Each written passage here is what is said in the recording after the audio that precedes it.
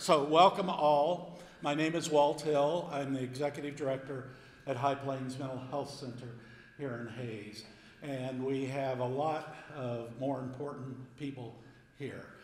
Just to give you kind of background, 2 years ago we did an event called Hope in the Heartland to highlight the issues of agriculture, agribusiness, and mental health in our region.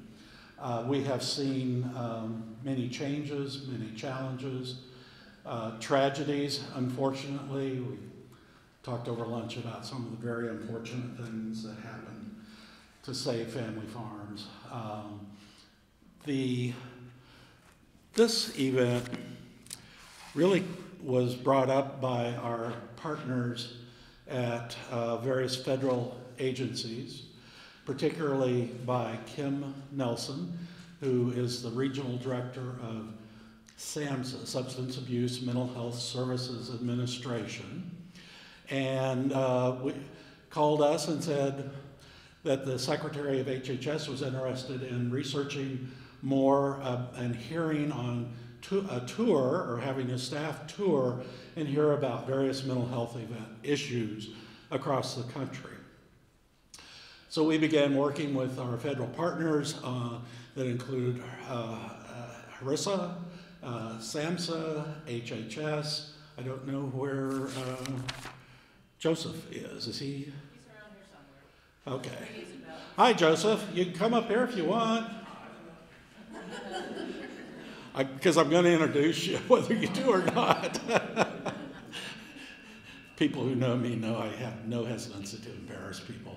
But this is Joseph Palm. Joseph is the Regional Director, HHS, Health and Human Services, Intergovernmental and External Affairs.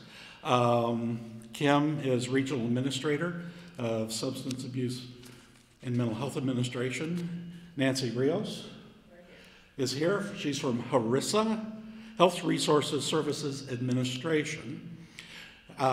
Nick Klaus is here with HHS Intergovernmental External. I thought we had a lot of summaries in our titles. You guys are great. Christy Davis. Hi, Christy, thanks. Christy's here from Kansas State, Director of Kansas State U.S. Department of Agriculture, Rural Development, the state director. So we have quite an impressive list of folks here to hear on this listening tour about what people here in Northwest Kansas, Middle America have to say about the intersection of mental health and agribusiness. I want to stress agribusiness because what we know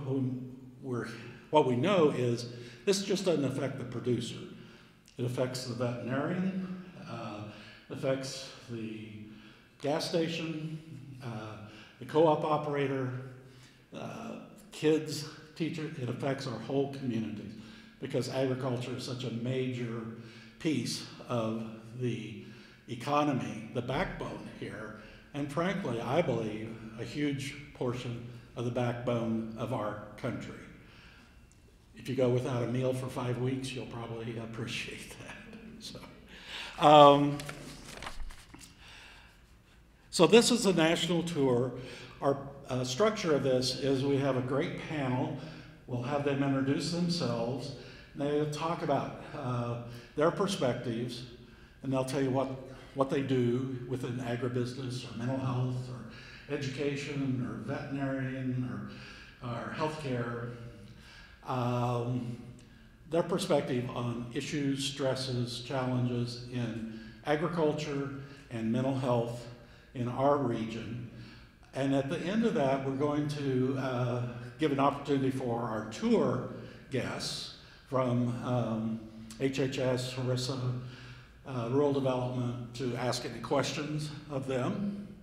And then if we have enough time, questions that you in the audience might have. But the smaller audience is our federal partners who ask us to put on this kind of listening tour.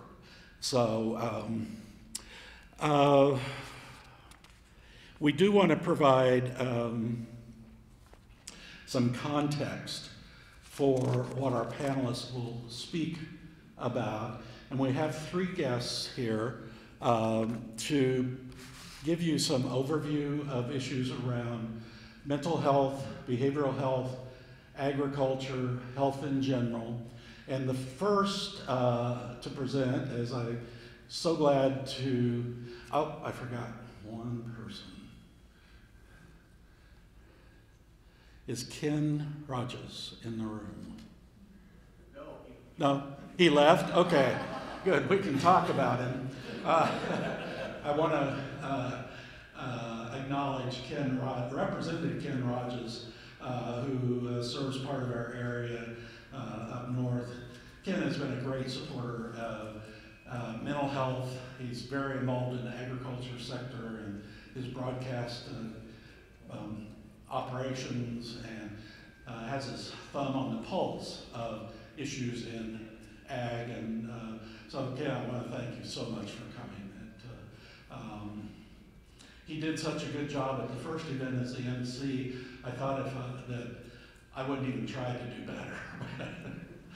Okay, so Commissioner Andrew Brown is the Commissioner of Behavioral Health for the Kansas Department of Aging and Disability Services from Topeka, and he's going to give some introductory context remarks. Thank you all. So I wanted to start off by saying, when I got this invitation originally from SAMHSA, it was like, come and talk for 5 minutes and talk a little bit about suicide prevention in Kansas and what you guys are doing. And of course, when I arrived here, I immediately saw that there was already a ton of information out in the lobby about suicide prevention. So if you haven't had a chance to pick this up, this is Hope in the Heartland. It's a High Plains brochure on suicide prevention and our farmers. And it has a lot of good information in here about what our current statistics look like in Kansas, as well as different types of stress factors and warning signs. And back of the bid is how to get help at High Plains, right? So if you're in this section of the state, that's a great resource. Another thing that is a great resource is the to-go kits that were developed last year in collaboration between several of the mental health TTCs from Region 7, 8, and 7 and 8. I think there was a third one, but Rocky Mountain maybe? That's 8. Okay. So, but we worked together to develop these to-go kits to respond not only to rural stress situations, but also sort of disaster stress issues that might occur in rural communities. So there's information in there about how to respond to droughts, which if you're aware of what's going on right now, we're in the midst of probably one of the biggest one of those we've ever dealt with. There's a lot of good information in those, a lot of things that can be printed out, handed out, passed out, used in social media, those kinds of things. And it's a great resource for those of us that are on the ground here in Kansas. We also have had, within our state, a lot of really great things happening in the last couple of years around mental health in general. One of the first ones is the passage of a legislation last year that enacted guidance for KDADs to establish certified community behavioral health clinics across the state. And for those of you that were paying attention, High Plains is going to be one of our new CCBHCs this year. So we're excited to get them online and set up with that new perspective. So just this week, yesterday, we found out that CMS approved our state plan amendment. So we are ready to roll, and we're going to be working with High Plains here in Hayes to serve this corner of the state and make sure that you guys have access to all those services that are offered by CCBHCs. We also passed legislation this year for 988. That legislation will fund this 3-digit number and make sure that those calls are answered here in Kansas. So if you are someone who's struggling with really kind of any kind of behavioral health issue at all, but if it's a crisis situation or a situation where suicide might be a factor, 988 is a number that you can call to get connected immediately to somebody that can help. And then we'll also be building additional crisis stabilization units around the state and mobile crisis services around the state. So those are things that are yet to come, but 988 went into effect on the 16th of this month. So it's been rolling for a little over a week or so, and we're excited because here in Kansas we seem to be answering that at about 90% of the calls that come from in-state are being answered in-state. So we're excited about that. We also last year started our statewide suicide prevention coalition. So we've been working with a number of stakeholders and preventionists around the state on how to support building state infrastructure for suicide prevention. It may have already been pointed out once today, but Kansas has a very high rate of suicide to begin with. In our rural and frontier areas, it's even higher. The rate of growth is very significant. It's almost 45% over the last 10 years. We're seeing those kinds of numbers in part because of the way stress is impacting our communities, but also in the way that our state has maybe not always put that forward as being a priority. And so this year in the governor's budget, she included $1.5 million for suicide prevention and post-prevention efforts. So we're working right now on getting contracts in place to support that. And we're anticipating that we'll start developing some statewide campaigns and things to go with it, along with 988. And then the last thing that I wanted to say is just that when you look at the states around us, right, we're kind of in line, Missouri, Kansas, Colorado, we all have kind of high rates. One of the exceptions to that in our area is Nebraska. Nebraska's rates are lower. And so we're trying to pay at the state level some attention to what Nebraska's doing to see if there's things that they might be doing that we're not, that we could be. And we're hoping that we might be able to learn something from what they're doing. But this is a field where we've been investing a lot of effort over the last several years. We've been working very closely with the Suicide Prevention Resource Center at the national level, and with our own state resource center to really kind of identify a new state prevention plan. So that was released last year. It goes through 2021 through 2025. And we'll be reviewing that and updating it every year. So just some things that we're doing, and I will pass the baton. Thank you, Commissioner Brown. We have a representative from the Kansas Department of Health and Environment, Dana Zolk. Zolk? Dana?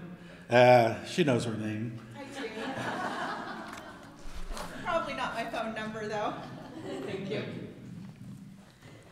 Hi, everyone. Again, my name is Dana Zolk. I'm the Section Director for Injury and Violence Prevention Programs at the Kansas Department of Health and Environment. And I have the great respect for this community of bringing together partners regularly to look at the barriers and facilitators around mental health and specifically suicide prevention. I was grateful to be able to come out a couple of years ago to your Kevin Hines event, and so many thanks. I wanted to share with you that the Kansas Department of Health and Environment's primary role in suicide prevention is related to data. We look at data from Vital Statistics, the Kansas Hospital Association, including hospital discharge and emergency department visits, and a special system called Essence, which is near real-time emergency department data. We also have what's known as sort of the gold standard, the Kansas Violent Death Reporting System, which collects information on violent deaths from death certificates, law enforcement reports, and coroner and medical examiner reports. And we use that data to pull circumstances so maybe we can get smarter about prevention efforts. We also capitalize on our partners' data and look at things like the Behavioral Risk Factor Surveillance Survey, Youth Risk Behavior Survey, and Kansas Communities That Care. And I'm sure that you've all had a lot of data points thrown at you today, but I'm going to throw some more, but know in my heart that I firmly believe one is too many. So you've already heard that our overall suicide rate in Kansas is higher than the national rate. Our rate of suicide in Kansas increased 65% between 2001 and 2020. Suicide's the 9th leading cause of death among all ages in Kansas, and 2nd leading cause of death for those 10 to 34. In 2020 alone, Kansas resident suicides cost an estimated $5.7 billion in medical expenses and work loss. And additionally, there were 81,467 years of potential life lost before age 75 due to suicide from 2015 to 2019 in Kansas. There are some significant differences when you break the data down. As far as sex goes, between 2015 and 2019, about 78.5% of suicide victims in Kansas were males, which was about 3 times the corresponding rate for females. White non-Hispanic persons had the highest suicide rate at 22.4 per 100,000. Black non-Hispanic and Hispanics had similar suicide rates of 12 per 100,000. Those ages 35 to 44 had the highest suicide mortality rate. Our veterans had a 3.5 times higher suicide rate than non-veterans. When you look at population density, over the past 20 years, all Kansas counties have increased suicide rates. Suicides in frontier and rural counties, though, outpaced those in densely settled rural, semi-urban, and urban counties. Frontier counties had a suicide rate of 33.1 per 100,000, which is 58% higher than the state rate. If you look at occupation, there's also some differences. When our VDRS data is broken down, our 2015 to 2018 data shows the highest male suicide rate with farming, fishing, and forestry. And that rate is 159.1 per 100,000. So 6-7 times higher than the state rate. And among female workers, those in healthcare support had the highest state rate at 23.1 per 100,000. And if you look at rates nationally for occupations, these are significantly higher than the national rates for the 3 Fs, as well as healthcare support.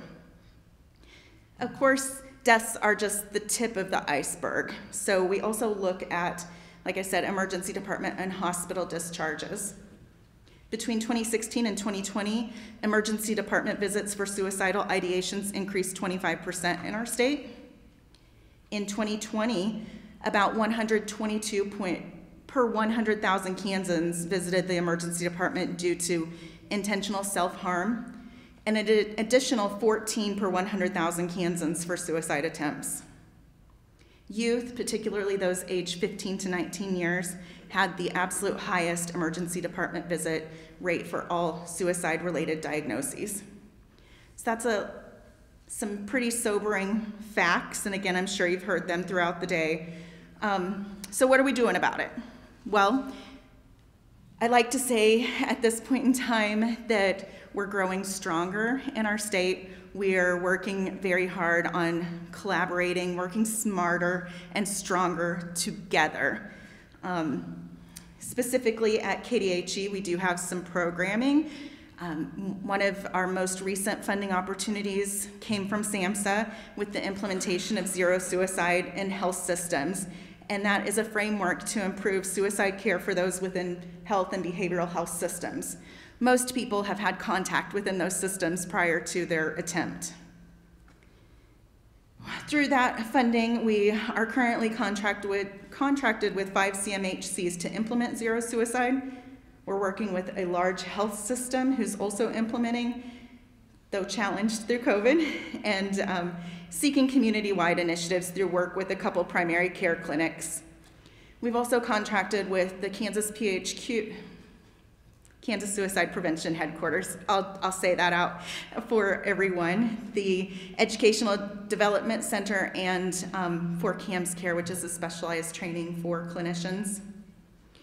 One of the other things that our zero suicide epidemiologist is doing is providing a data alert on a monthly basis to the community mental health centers and local health departments, where the Essence data is indicating at least or more than a 2 standard deviation from their previous few months of data. And I'm happy to say that these data alerts are spurring conversations within communities. One of the things that we learned during year 1 of zero suicide is, as we were offering trainings, school personnel are ravenous for education on suicide prevention. We can't do that with zero suicide. So when we were writing our core state injury prevention program grant opportunity, we included some funding that focused on schools. Very minor amount, $12,000 dedicated to the Suicide Prevention Headquarters being able to dedicate some time to provide them with training and a review of their policies. I already mentioned core SIP. There are other alignments for suicide prevention and mental health support through KDHE, including we worked with the Kansas Trauma Program. There are at least a couple regional trauma councils who are very interested in suicide prevention as a major issue within their regions, and that's 6 regions within the state. And we recently, through Zero Suicide, provided them some targeted counseling on access to lethal means trainings, which went really well, I'm pleased to share. I'm in the Bureau of Health Promotion at KDHE, but we have partners in the Bureau of Family Health who are also working on prevention through things like perinatal screening for both maternal and paternal depression. They have recently received a maternal anti-violence innovation and sharing project, which means that they're working in conjunction with the Kansas Coalition Against Sexual and Domestic Violence and other partners, including law enforcement, to focus on reducing maternal deaths in Kansas due to homicide and suicide. The Bureau of Family Health also has a maternal mortality review committee, so they're reviewing maternal mortality cases, including pregnancy-associated and pregnancy-related deaths, typically looking at pregnancy and 1 year postpartum to understand medical and social factors leading to these deaths. The Bureau of Family Health also has a pediatrics commitment called Kansas Kids MAP, and they're providing case-based consultation with experts in pediatric mental health, and they've developed a pediatric mental health toolkit available on our website. And through their adolescent health program, they've included suicide prevention and substance abuse prevention in Youth Health Guide and Whole Healthy You materials, which were developed with a youth focus group. And the last thing I want to mention is that we continue to actively seek funding, especially when it comes to youth and agriculture. Everyone cross your fingers and your toes. We submitted an application to CDC a couple months back that we're hoping in September to learn that we are awarded, which would focus on frontier counties and those specific populations of youth in agriculture. We had ongoing conversations with the Department of Ag and K-State Research and Extension to come up with a plan for that. So I'll turn the mic back over to you. I'll be here for questions if anyone has any. Y'all are very busy. Thank you for all your work. So we have one other kind of contextual presenter, and that is Kelsey Olson, the Deputy Secretary of the Kansas Department of Agriculture. I just want to say, I had never heard of Kelsey Olson, okay, until we had the huge 4-county fire. It was just devastating. And we had other fires out here. And what I saw is she just rallied the troops to get folks together to respond to the communities. The governor came out. She did yo person's effort to respond. So on behalf of these areas, thank you for attending to our needs out here. Well, thank you very much for those kind words. What you might not know about me is I'm actually from Northwest Kansas. So I will move mountains to make sure that we get the resources that we need out here in this part. So Norton, I'm proud Norton native. So like Walt said, my name is Kelsey Olson. I'm with the Kansas Department of Agriculture. And it's been mentioned before, but agriculture is the state's largest economic driver for Kansas. Without agriculture, many of us wouldn't have jobs to support, our communities wouldn't be where they are, and it's something that I'm proud to be affiliated with and proud to be here. In 2019, when I assumed this position, it became apparent to me that we needed to have conversations around mental health and agriculture. I'd heard Dana speak one time and knew we needed to do more on behalf of agriculture to destigmatize and have the conversation around mental health. So in 2019, I literally chased Andy Brown down the sidewalk one day. I had put myself into a conference that I knew nothing about with mental health practitioners, but I wanted to know more, and I knew we could do more. So I attended, I chased Andy, I said, hey, I've got this idea, we're gonna do some cool things, and I need to be a partner. And it's just really catapulted from there. So before I go any further, I believe there's a video that is going to be pulled up, and I want to share this to provide a little bit of context. This is a my personal experience. It's a personal story, so I'll just let Nick take it from here. My personal experience with stress in agriculture is my father took his life. It was a stressful life that he had, and he poured everything that he had into the farm, into our family, and it caught up to him. And I think he was in a place where he felt alone, and he felt that he wasn't providing for us the way that we deserved, and we saw it differently. I'm Nick Hazenkamp. I am the second oldest of 7 kids, grew up on a farm in South Nemaha County. So my father was actually born on the farm. He was literally born and raised and spent his entire life on this farm.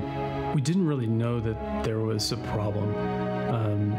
We became aware of the issue. My brother found some that things would indicate that things were pretty serious. We really sought the help and the support and try to find the resources to help improve his mental condition. I like to say the reason it happened was because we didn't think it was going to happen. When my dad had passed, when he took his life, in a very short period of time, we had to determine, and really my mom had to determine, how we keep this legacy moving forward. Ben was 19, Josh was 11, and Mom was now a widow of 7 kids. Me and my older brother, we were off in our jobs. You know, that wasn't the path that we were going down, was to take over the farm. So my younger brothers, for now close to 12 years, have been carrying the torch and have been leading this farm and managing this farm to what it is today. I see depression, I see specifically suicide very, very differently now that it's impacted us. And I think there's this stigma of, you know, pick yourself up by the bootstraps and let's move forward. And this is a population and a culture that they pride themselves on the hard work that they do. And when we have a problem that we can't outwork, we just kind of forget about it. What happens is we continue to bury our emotions, we continue to bury our problems, and they don't get addressed. I would say if you're struggling with mental health, or if you're struggling with suicidal thoughts specifically, my advice is to receive the help. Be willing to reach out and let somebody know you're struggling with something. because there's a lot of people out there, there's a lot of resources out there that are willing to come together, receive that gift. One of the biggest challenges is people think that they have to be alone in this, that they are alone, and that's not true. It's the furthest from the truth. If you're under the impression that you have a family member or a friend that's struggling with that as well, we have to be able to offer help. We have to be able to bring that to the front and have honest conversations with them. Our identity and our worth is not tied up in money or assets or the result of a crop. That's not our identity. The value of their life is what matters.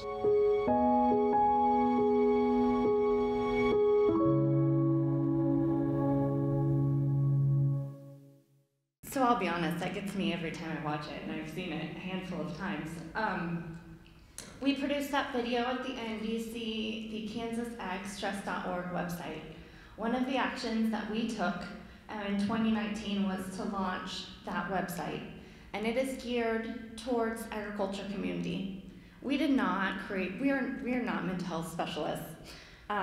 We did not develop any resources, but we pooled together existing resources that the state has, that our federal partners have, that some of our communities have, to provide a website where you could go and you could find resources that were presented in a way to reach those in agriculture.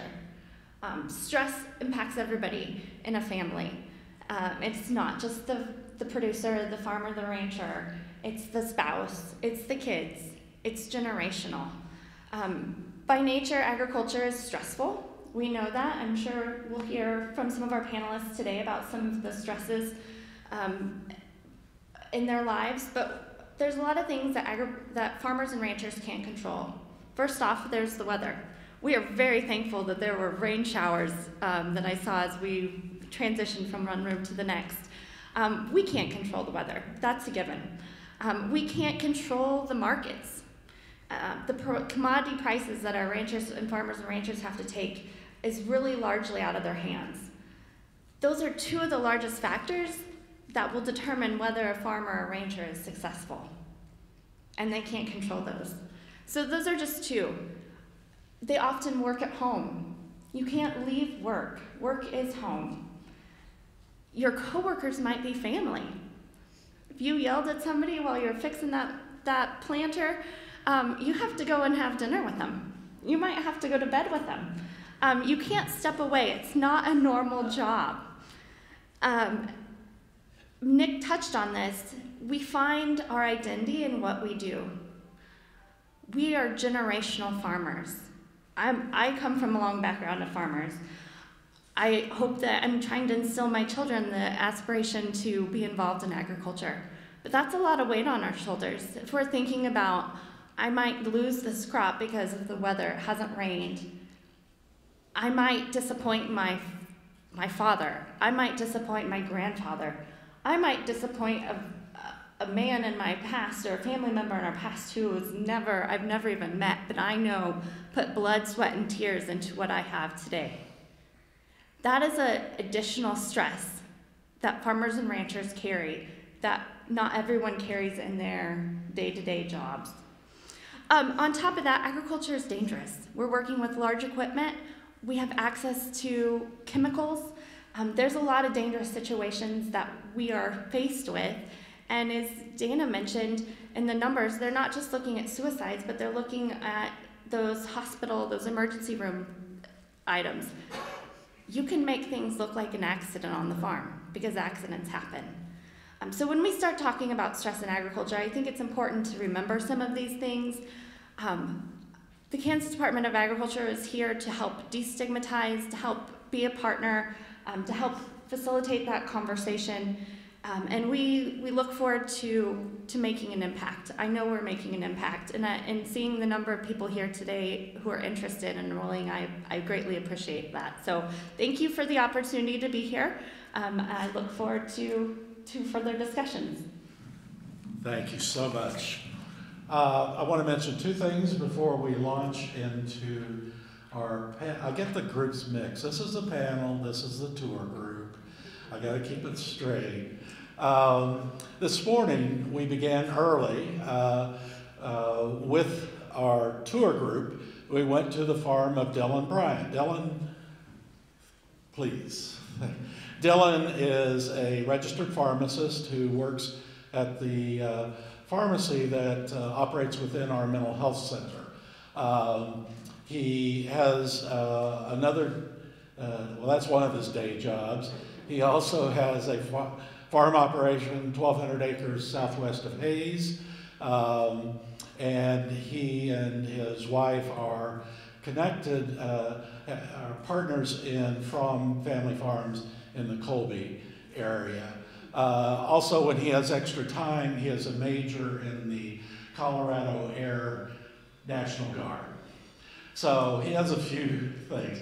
So Dylan allowed us to visit him and his neighbors this morning. I think it was very eye-opening. We stood around the pickup and talked about what these producers are experiencing from cost of inputs, cost of prices, the generational issue, which is huge in terms of trying to keep the family farm in the family, even to people who take extraordinary means, taking their own life for the life insurance payment to pay off the farm, to keep it in the farm. It's, I hate to say it, but it's a reality.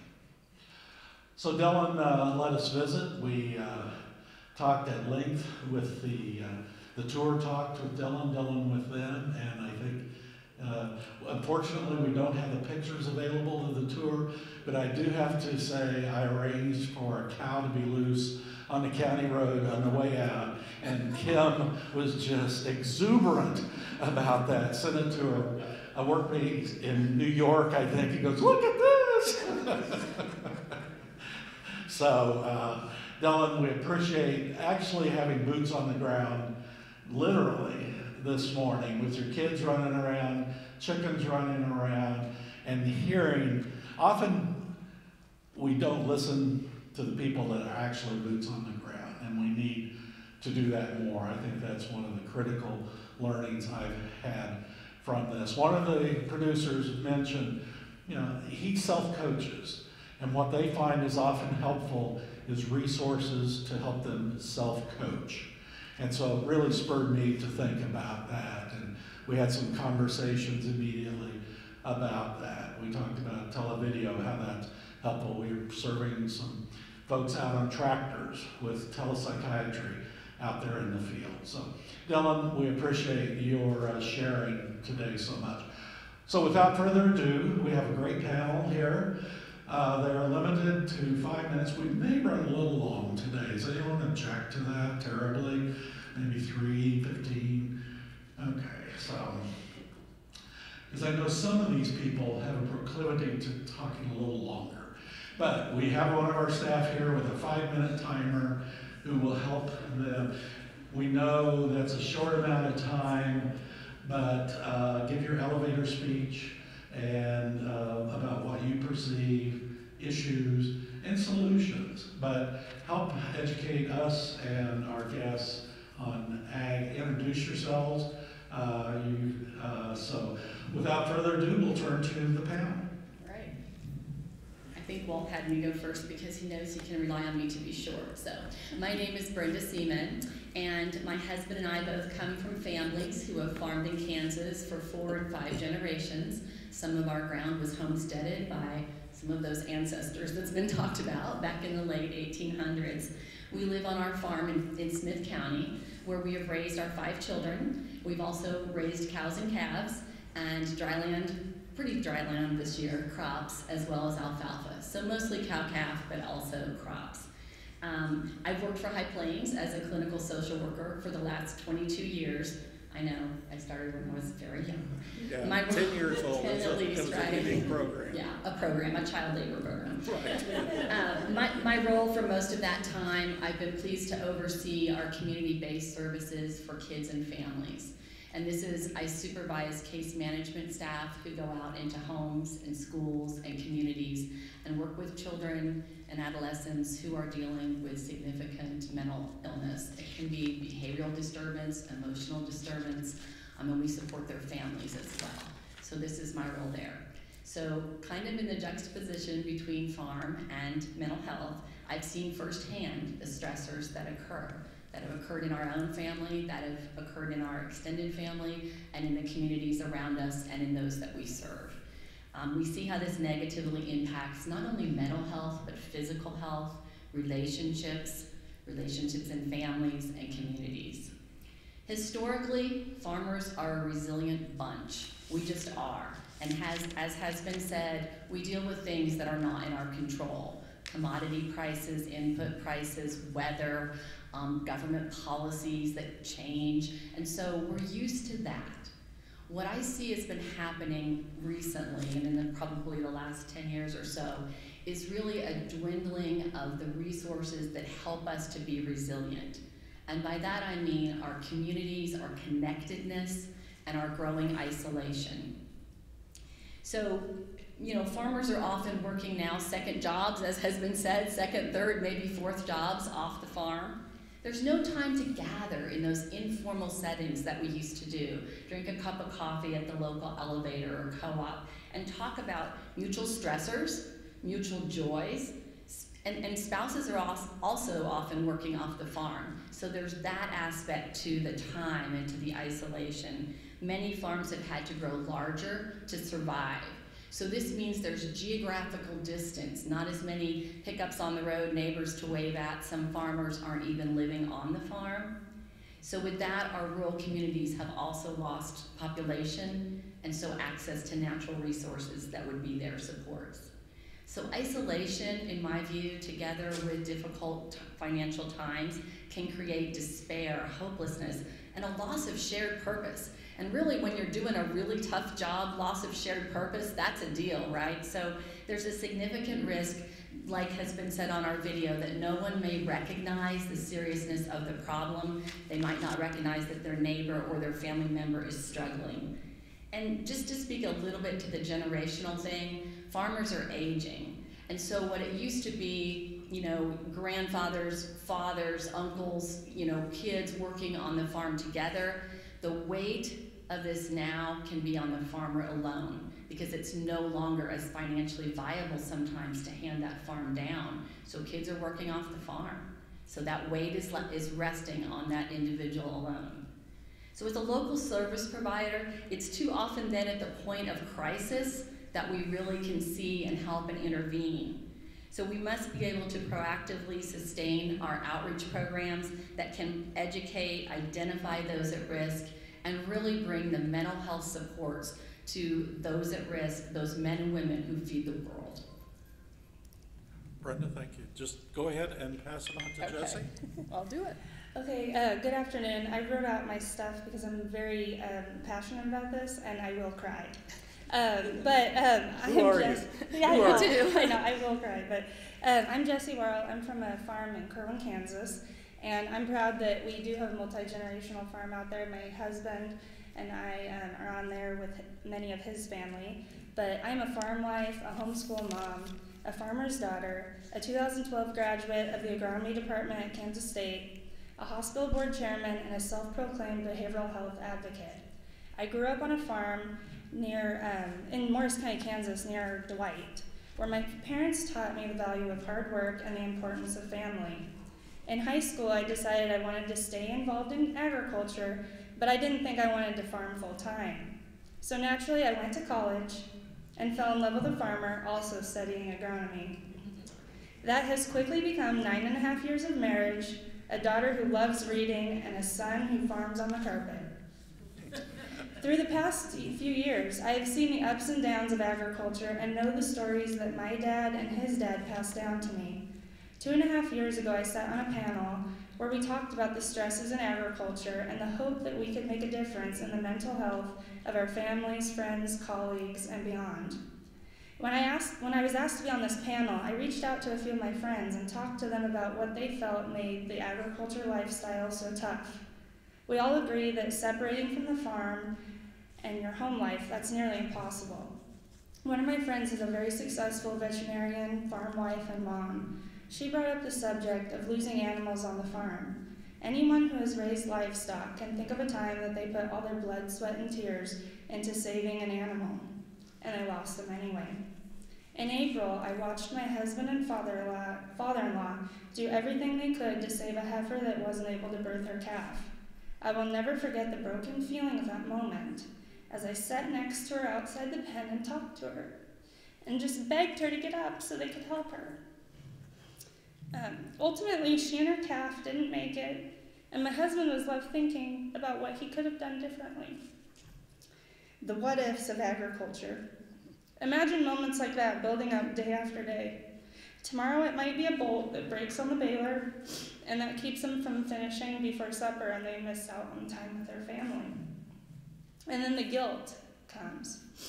When it comes to the biggest stressors on the farm, it's different for everyone. My mom would say the unknown of prices is the most stressful thing for her.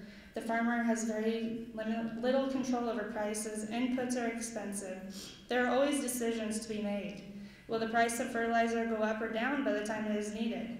Can I afford to buy it now if I fear it'll go up? Should I sell my grain now or wait for the possibility of a better price? My dad worries about drought and the chance of fire starting if the ground is dry. Last fall, he lost a whole building because of this, and the trauma of that has just made it worse. My husband worries about the weather and how it affects what he can get done. And I stress about supporting my husband and the farm while still taking care of a house, 2 kids, and everything else I'm responsible for. I have served on our county hospital board for 5.5 years. My experience with behavioral health on the healthcare side has made me aware that the need is much greater than anyone can imagine. I am proud of what our hospital has done in Phillips County to address the need. One example is Robin Burwell, who was a nurse practitioner primarily covering our emergency room in Phillips County. She saw the need for more behavioral health services and had the passion to address just that. After going back to school to become a psychiatric nurse practitioner, she is proud to provide mental health services in a small town. She works hand in hand with our behavioral health consultant, Carmen Engelke, who offers counseling in our clinic.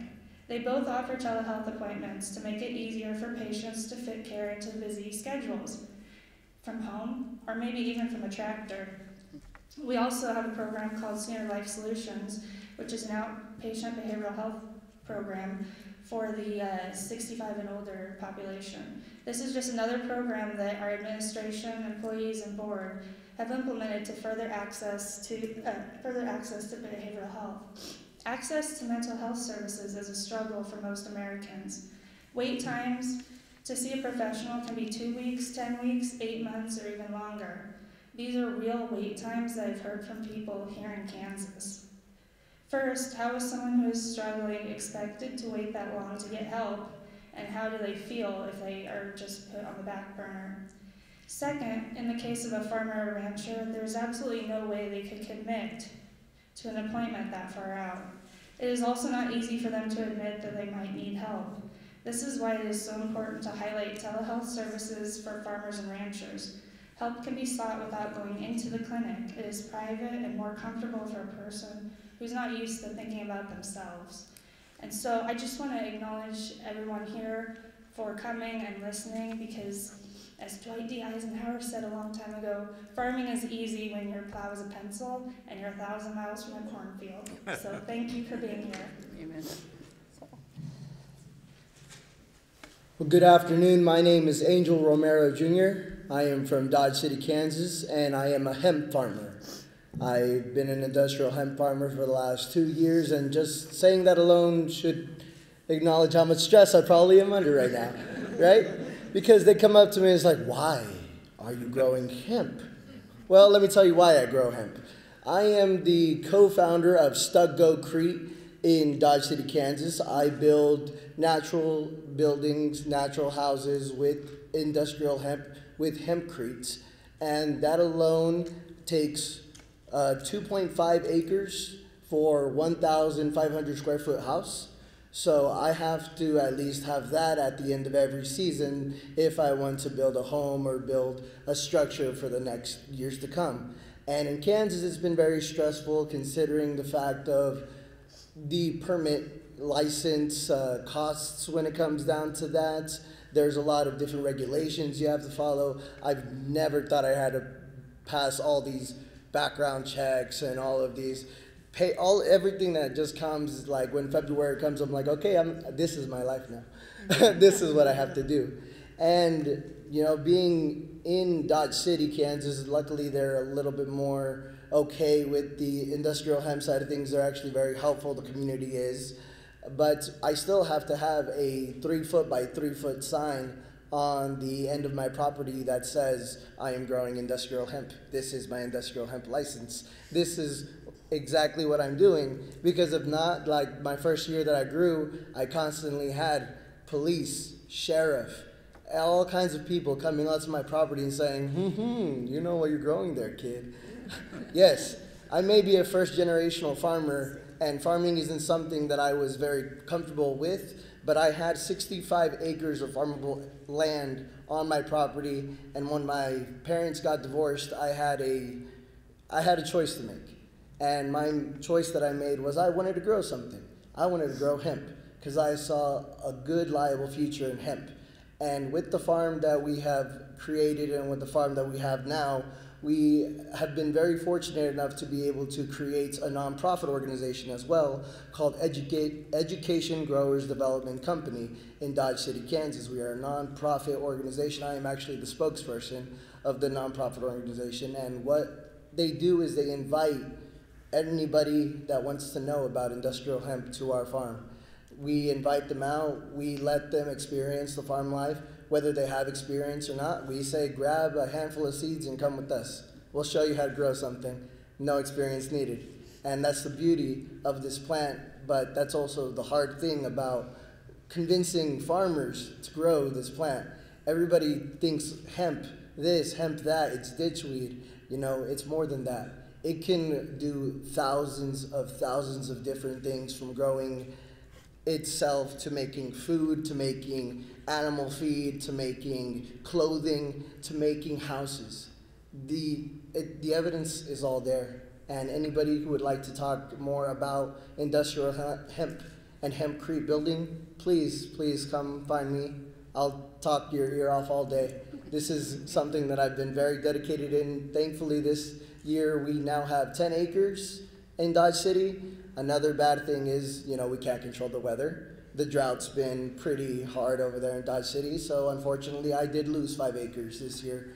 But the awesome also other part of it was I did grow this year alongside the Kansas Hemp Consortium, and they graciously gave me some grant money to help with the operations of being able to grow more industrial hemp, not only in Dodge City, but in Southwest Kansas. Because as a cover crop, as a good crop to help just move everything and revitalize the soil, you know, that's a lot of benefits that this plant has. So anybody who wants to know more about industrial hemp, my name is Angel Romero Jr. Once again, thank you all very much for having me here today.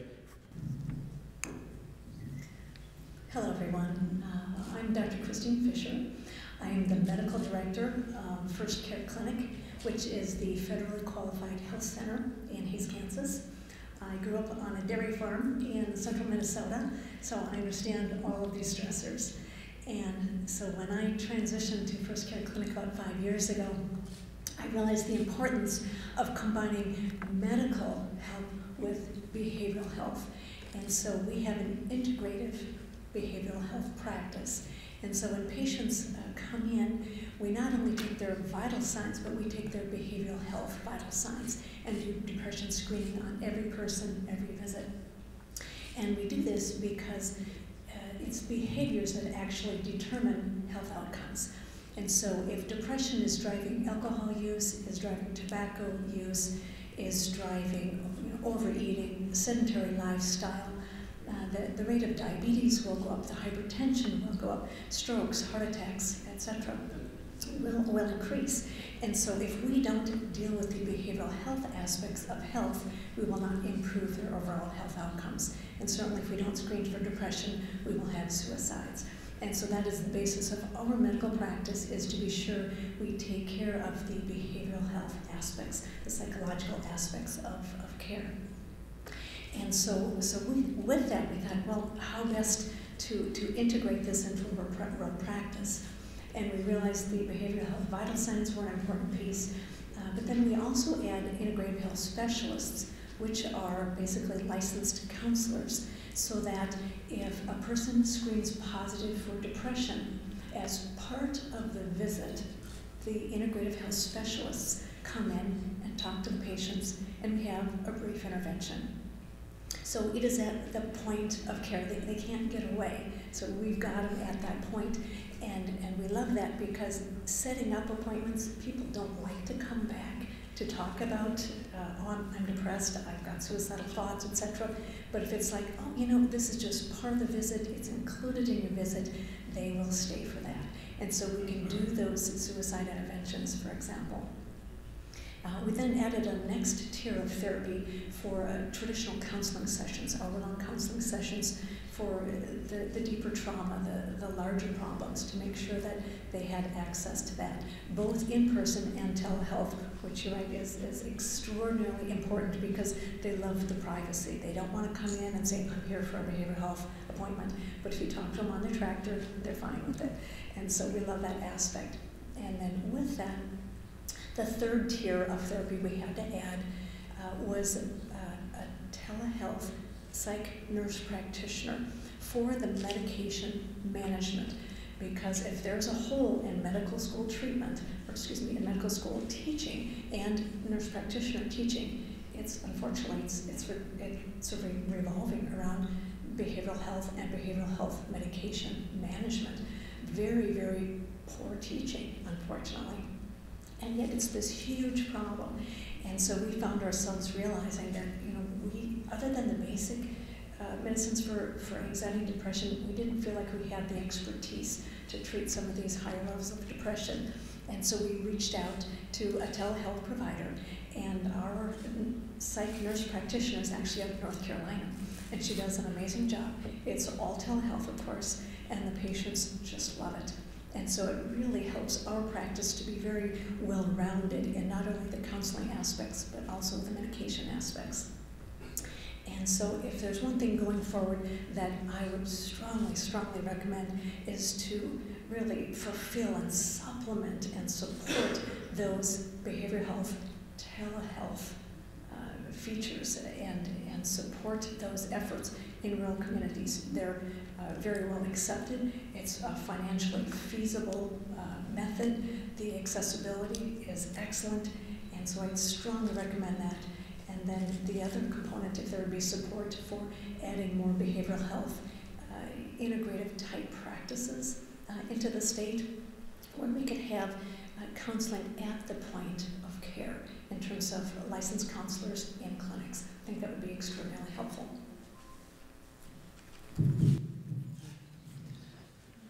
Hi, so I'm Dr. Lauren Mack. I'm a veterinarian, and I'm the practice owner and veterinarian in Plainville, Kansas, and Phillipsburg, just north of here. And I'm going on, we're doing the math out, about 8 or 9 years here as well. And so my world is a little bit different. I am married to a mental health professional and therapist, so our dinner conversations are fascinating. You wouldn't believe what we talk about for fun. So, you know, have that sort of perspective that a lot of my profession doesn't, but is working towards. In my day-to-day, you know, ironically, everybody thinks veterinarians work on animals, but I actually just talk to people all day. And I tell every student who goes to vet school, because they love animals, they need to go because they love people. And I might have discouraged a few, I apologize. And it's building those relationships. So farmers are not, and I'm going to put this out there, the most trusting people either. Everyone's always trying to get something from them, whether it's money or it's seed, and everybody wants it at the lowest price. And that's a discouraging position to be in. So a lot of my job is to go out and say, hey, is this what you want it to be? How can I help you? How can I be your partner? And what that turns into over time, and trust me, it takes time, I've been in Plainville for 8 years and in Phillipsburg for 2, and the differences are impressive. And it just takes time where you learn their family. They know my son's name. I get Christmas gifts from them. I know who passed. Like, they become an extended part of your world and mine in them. And so, you know, we are on farm, face to face, talking about hard conversations and economics and cows and life very often. And let me tell you, when you preg 300 cows in a row, you gotta find something else to talk about. Because you start running out of cow things to talk about. And it is really awkward to just stand there and stare at each other for 3, 4, 5 hours, right? So you learn all kinds of things. And having a spouse that's a mental health professional does seem to open that door, where people will tell me things because somehow by proxy I'm qualified or not. And essentially what I've learned is they don't trust a lot of people, and they have to feel like you're not taking anything from them. And they don't trust people who give them things for free, for many obvious reasons, right? And so, you know, we've been doing this for years, and then in December we talked about the 4 counties fire. My clinic was heavily and deeply involved in that fire for months. I sent patients home in February. We did over $25,000 worth of work for free, paid for by donations, thank goodness, and watched families that we'd worked with for years lose everything. And I can tell you to this day, when the lunch siren goes off, God, shoot that thing, it still panics my team. We all still jump, and someone goes, noon, it's the noon whistle, nothing's on fire. And Jesse and I have had multiple encounters with, hey, there's a fire here, and contacting people and having that sort of experience. And to this day, I can tell you that you have to get up close and personal to make a difference. And so all these resources are wonderful, but you have to convince people that, one, you're not taking anything from them, you're legitimately giving them something, and they should do it. You know, we talk about this generational weight, but in my clinic we call it the weight of legends.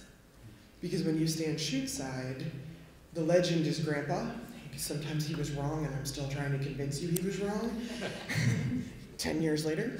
And then, you know, sometimes it was great-grandpa, or it was the neighbor down the road that only this person remembers, but it's the weight of legends. And so you don't only have an obligation to your family to keep farming, but to the whole region and to your children, and the list becomes vast. Thank you. And that weight of legends is also paired with a lack of succession planning. I see a lot of significant substance abuse. I see a lot of significant psychiatric issues, damaged marriages that don't help anybody.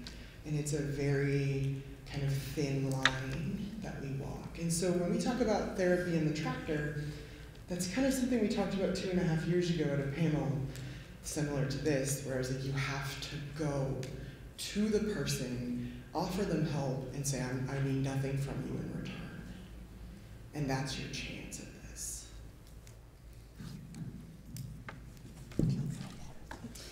Good afternoon. My name's Alicia Bohr, and I'm an agriculture extension agent for K-State Research and Extension. My area is the Cottonwood District, which is the Barton and Ellis counties. One of the main things that I do with K-State is I'm on a transdisciplinary team for mental health and stress. And I'm one of the leaders on that with the agriculture background.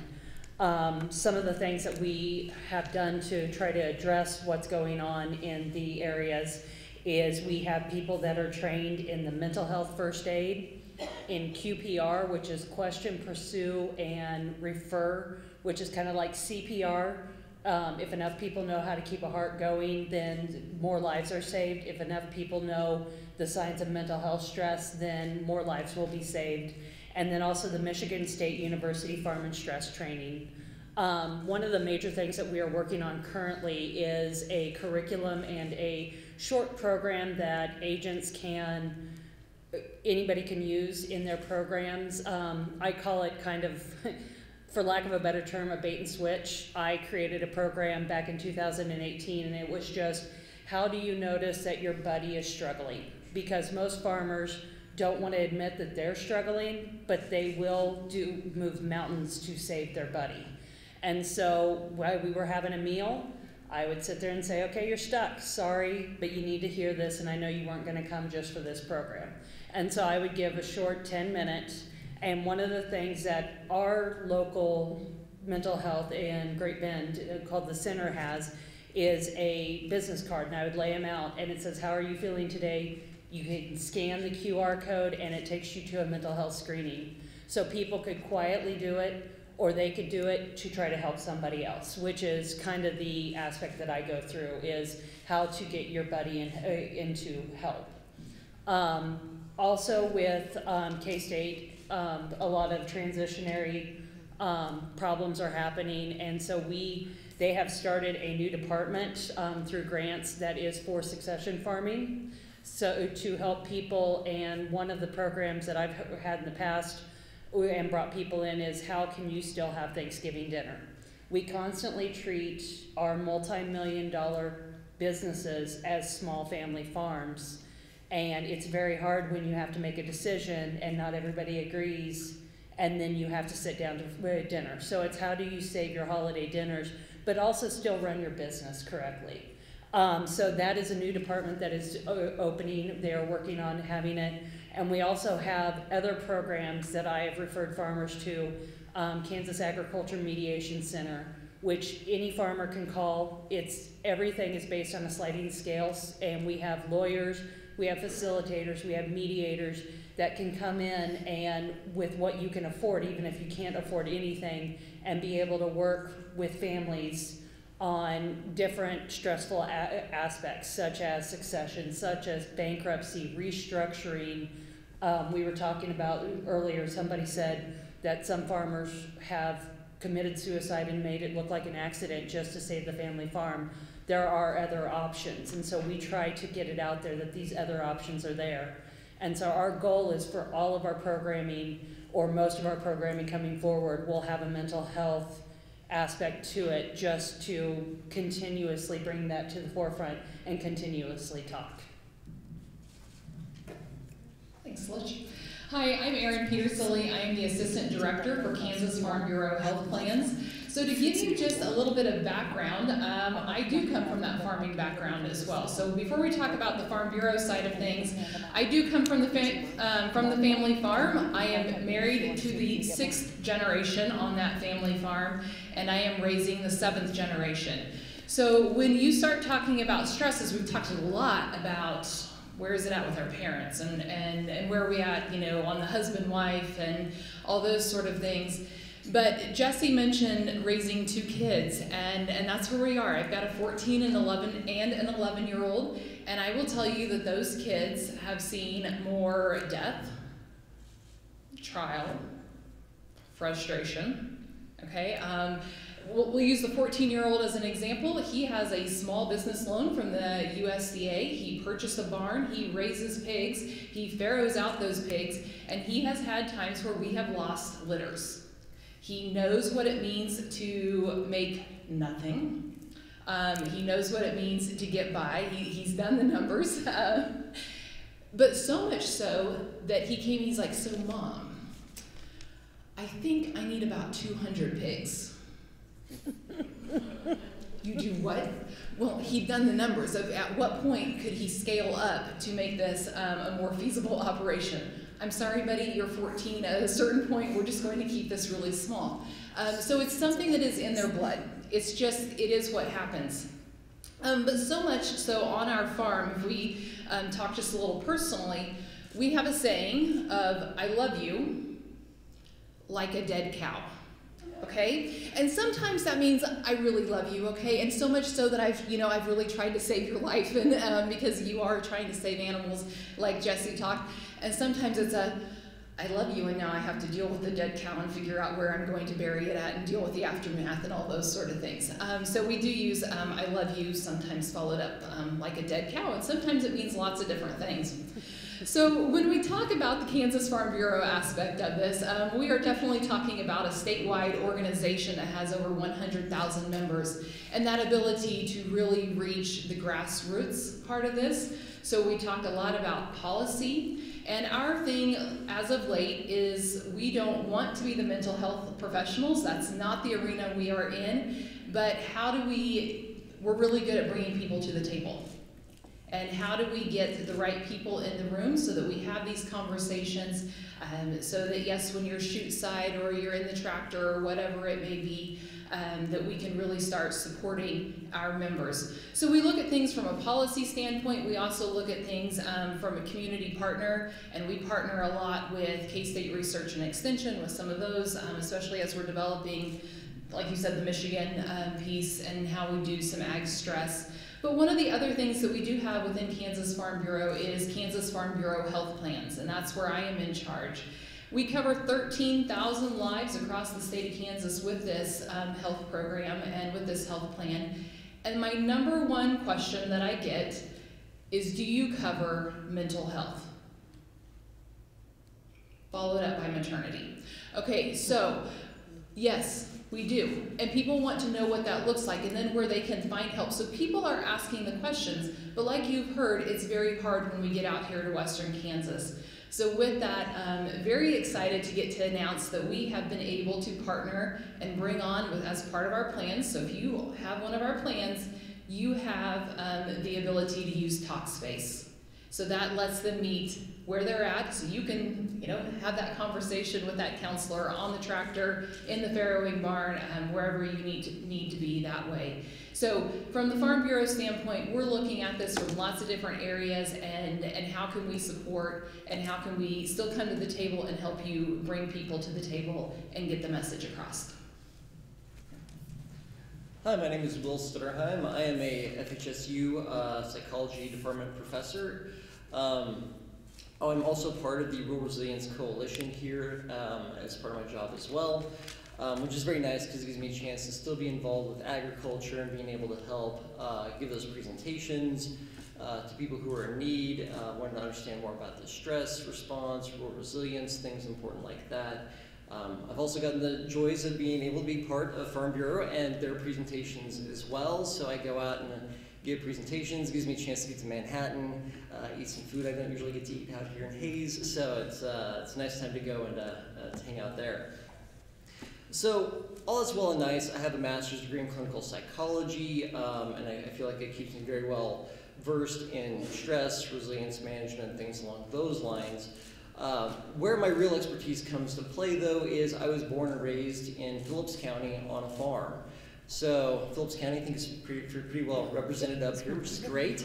It was really a great experience in my life, but I think this is one of the things that was a catalyst for me becoming a therapist. Because when I was in 3rd grade, we actually lost the family farm temporarily. Land prices, some issues going on along those lines, and it just became really hard in agriculture. And the impact I saw that have on my family. My father, who I'd never seen struggle with mental health issues before, my family, which has always been fairly positive and upbeat, the changes I saw occur in my family during that time, I definitely think was one of the forks in the road as to why I knew I wanted to become a mental health counselor later on in life. That was then cemented by about 1.5 years later. On our land, when we finally got it back, we are fortunate enough to have a railroad go right through the middle of our farm as well. And so back then, I don't think it was as well managed as it is hopefully now. We had a fire burn up about 1/5 of our entire land. So when these 4-county fires and everything else came around this last time, I really got to see the impact and think back to that time and the stress and how everybody's there immediately during the fire, but then how quickly those resources are kind of lost.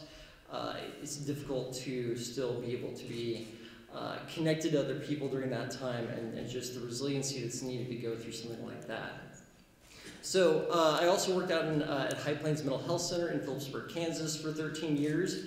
As a counselor, seen a lot of people in agriculture and just people who were struggling with this type of mental health issues in Western Kansas. I really want to spend just the most of my time on the opportunities, though, that I see, and I've really seen it start to take place in these last couple of years.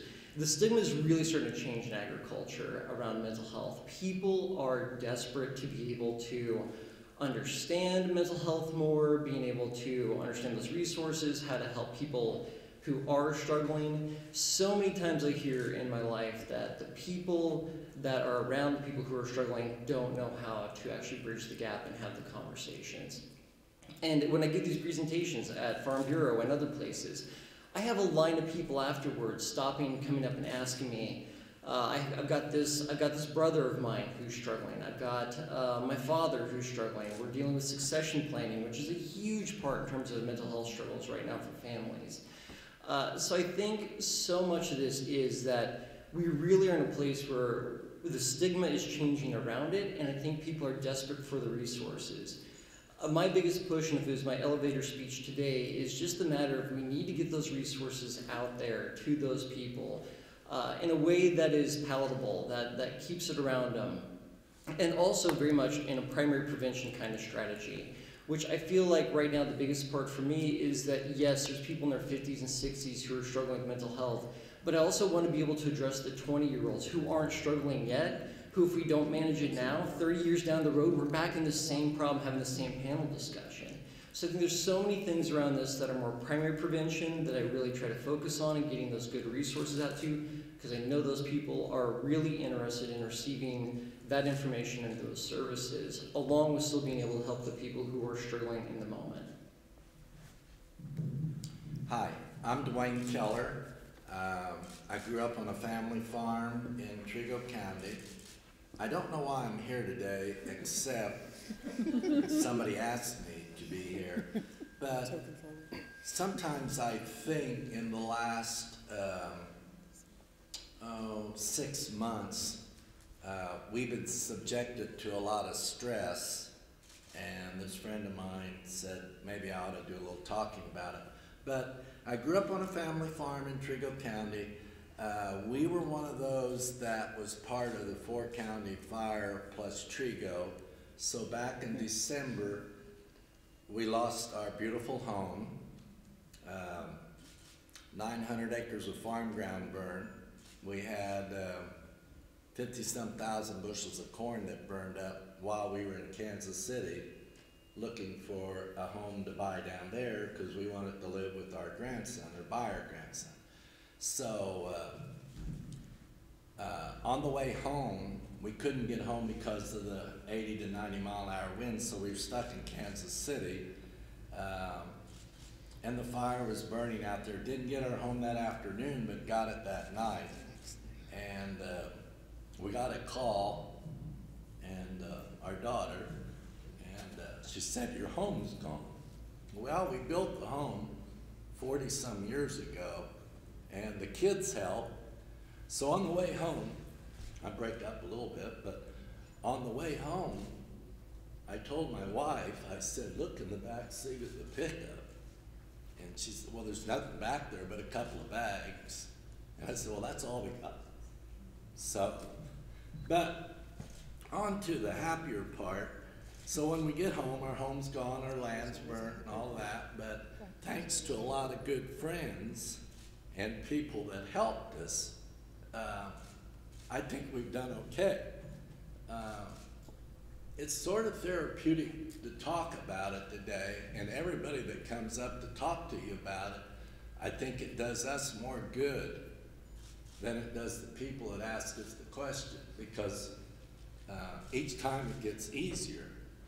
But I think out of tragedies come opportunities.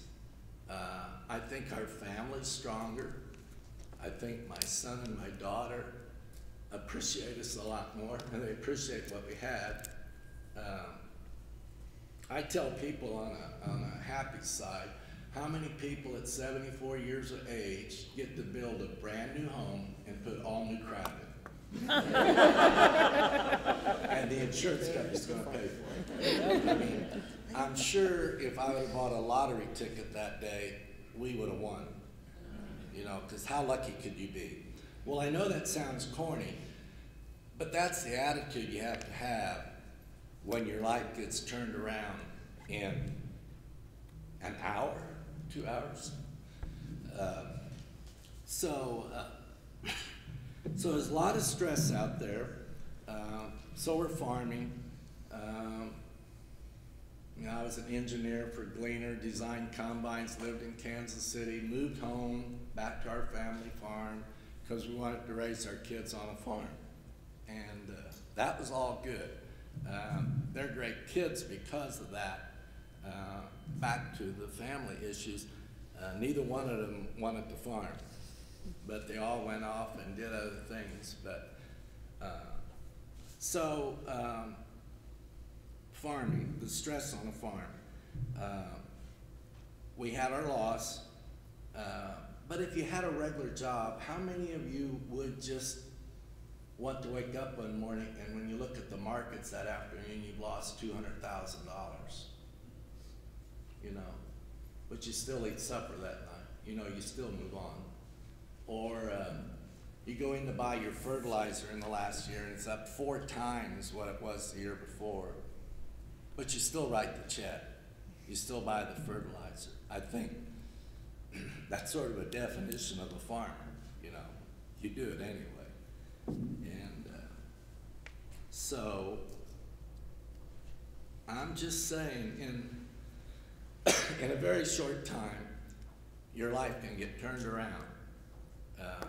But I think the strength we've had is how it can change us for the better and what we can do. Not all stress is bad, but it does challenge you, and that's it.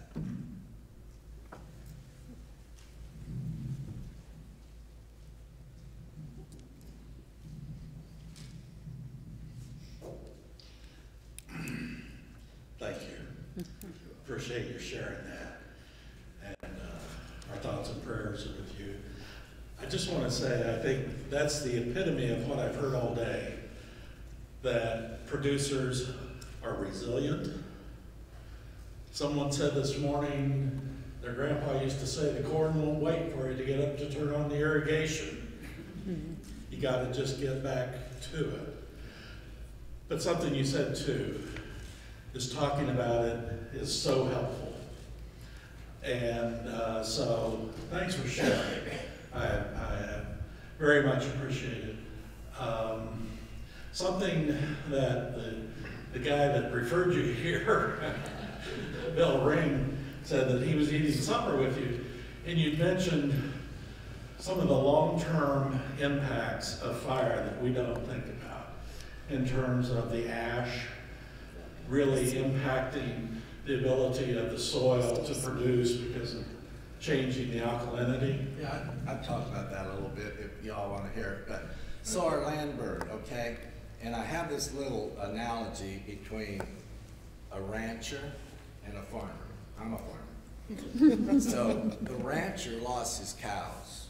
And this is not, so he had to go shoot his cow, okay? If they hadn't already died.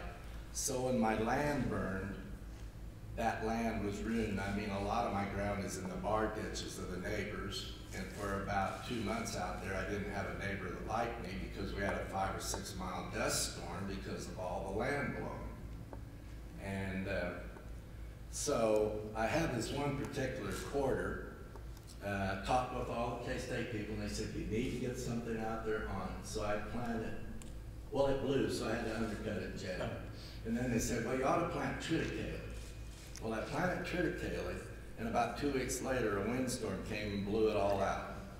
So I bought another set of cows and put them on there when I planted the triticale, and all of those cows died. You get my drift a little bit? So not only did I have to shoot one cow, I had to shoot 2. Well, then they said, well, you just need to plant mallow on it. Well, I planted mallow on it, and 2 weeks after the mallow was about like that, another windstorm and blew it all out. So now I'm on my 3rd set of animals, and God's great. I planted mallow and it's growing.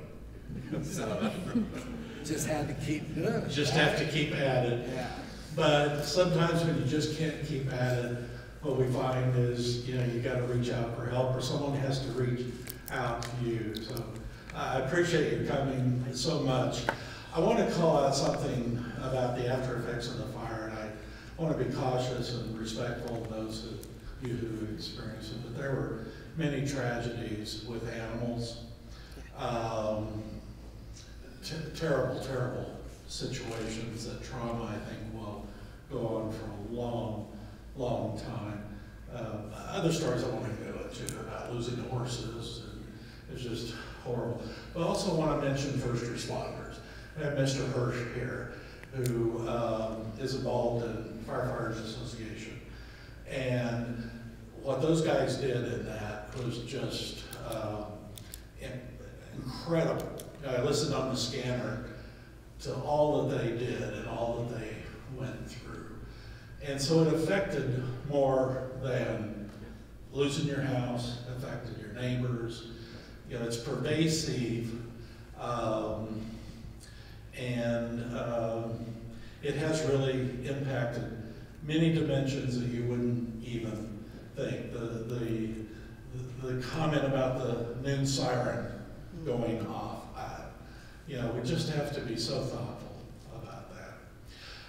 So I want to call out a thank you to the Schmidt Foundation here, who helped underwrite this event and who's helping us record this event. We hope to have some recordings of pieces of this for public education, therapist education, so our therapists understand these issues, public information, various pieces. So the Schmidt Foundation was very helpful in helping underwrite some of the costs of the meal and doing this. So very appreciative. So I'd like to turn to the next, kind of the next page of our discussion, and that is giving our tour members the chance, if you're interested in asking any, I feel like Phil Donahue here, but asking any of the panel questions.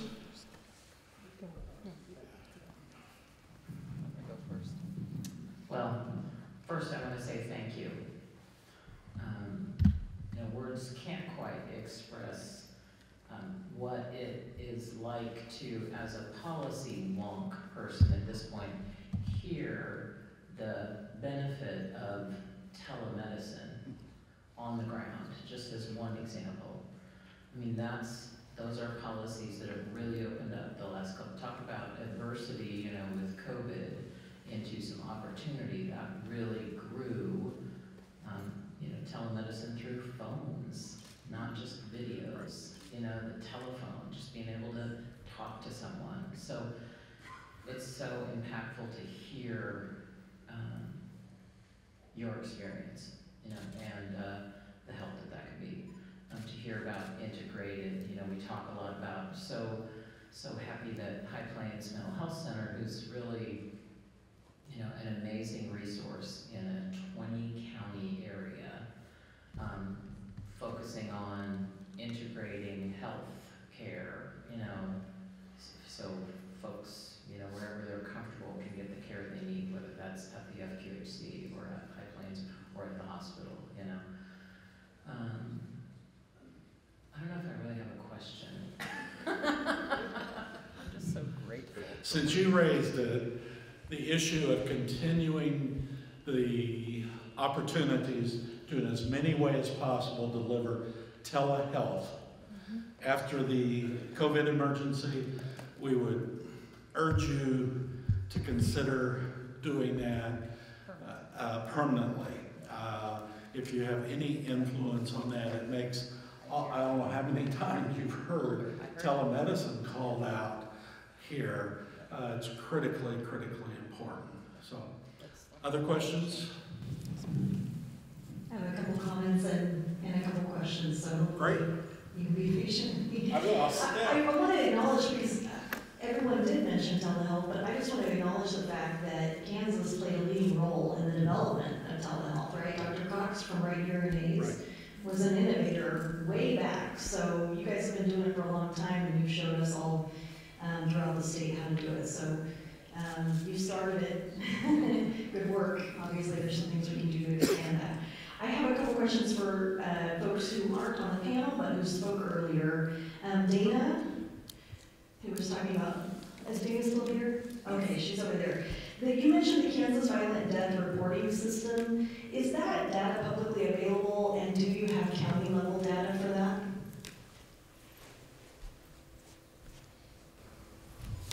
I am very pleased that you asked that question. The Kansas Violent Death Reporting System started in collecting data in 2015, and we just received our 2020 data, so 6 years of data. We primarily have distributed that data on a statewide basis due to confidentiality, but we're probably getting really close to a point where we can, at least for some of our larger counties, be able to release some data, and for those counties who are smaller, look at perhaps doing so on a regional level. We were without an epidemiologist for a period of time, but we have someone who's up and running now, and I couldn't be more happy that she is dedicated to getting that data out as quickly as possible. I say I never wanted to see the coding mechanism that they have to use, so we really needed just to wait on her. Did I answer both of your questions, or was there? Yes. Okay. Thank you. You're welcome. This is Amy Brown with KDAX, and I'll also add that we do have county level data available through our Communities of Care survey and through Purpose.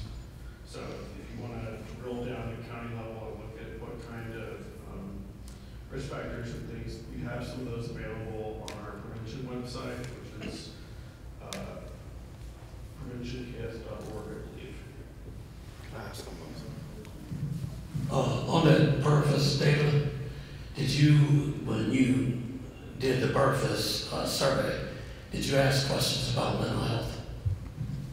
Yeah, so there's Kessler questions that are embedded in there that are related to mental health and behavioral health, and then we do the same on the Communities of Care survey. We added questions on there for our junior high and middle schools around their mental health and suicidal indicators. Can you tell me some of the findings? Well, so in general across the state, at the state level, you know, we have a large number of kids and youth that are experiencing depression, that are experiencing ideation, and even sometimes planning. And one of the things, the first year that we did that module, we found out that almost 25% of the kids had some sort of experience in the previous year where they felt, you know, that they were at risk.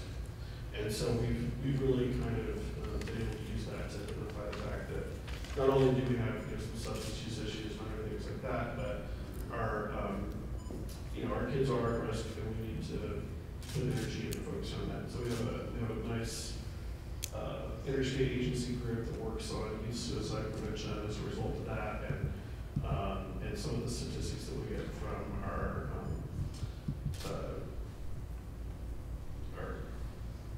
state attorney general's office and the vital death statistics review board, children's death review board, child death review board. There we go. And I would add on to that, when we received the zero suicide funding, we did ask 2 suicide-specific questions on the behavioral risk factor surveillance survey. So the telephone survey that surveys adults across the state, and we should have that data available soon. It is currently in raw format, and the years that we asked were in 2020 and 2021. During COVID. So we should be able to drill down some Okay. county level information from that and use it to help us to focus some of our prevention efforts. So I think most of the folks who are in the listening group have more mental health background than I do. Most of my background is in community development or rural development. Brenda, you mentioned that one of the issues that you see, and I find this fascinating, and it's something I think about a lot, is this loss of community with, you know, farmsteads being spread out over larger areas, towns are smaller, people are going elsewhere for entertainment, for work, for everything else. So I would be curious to know, knowing that you've thought about this and you included it in your remarks, do you have ideas for ways that we can enhance community?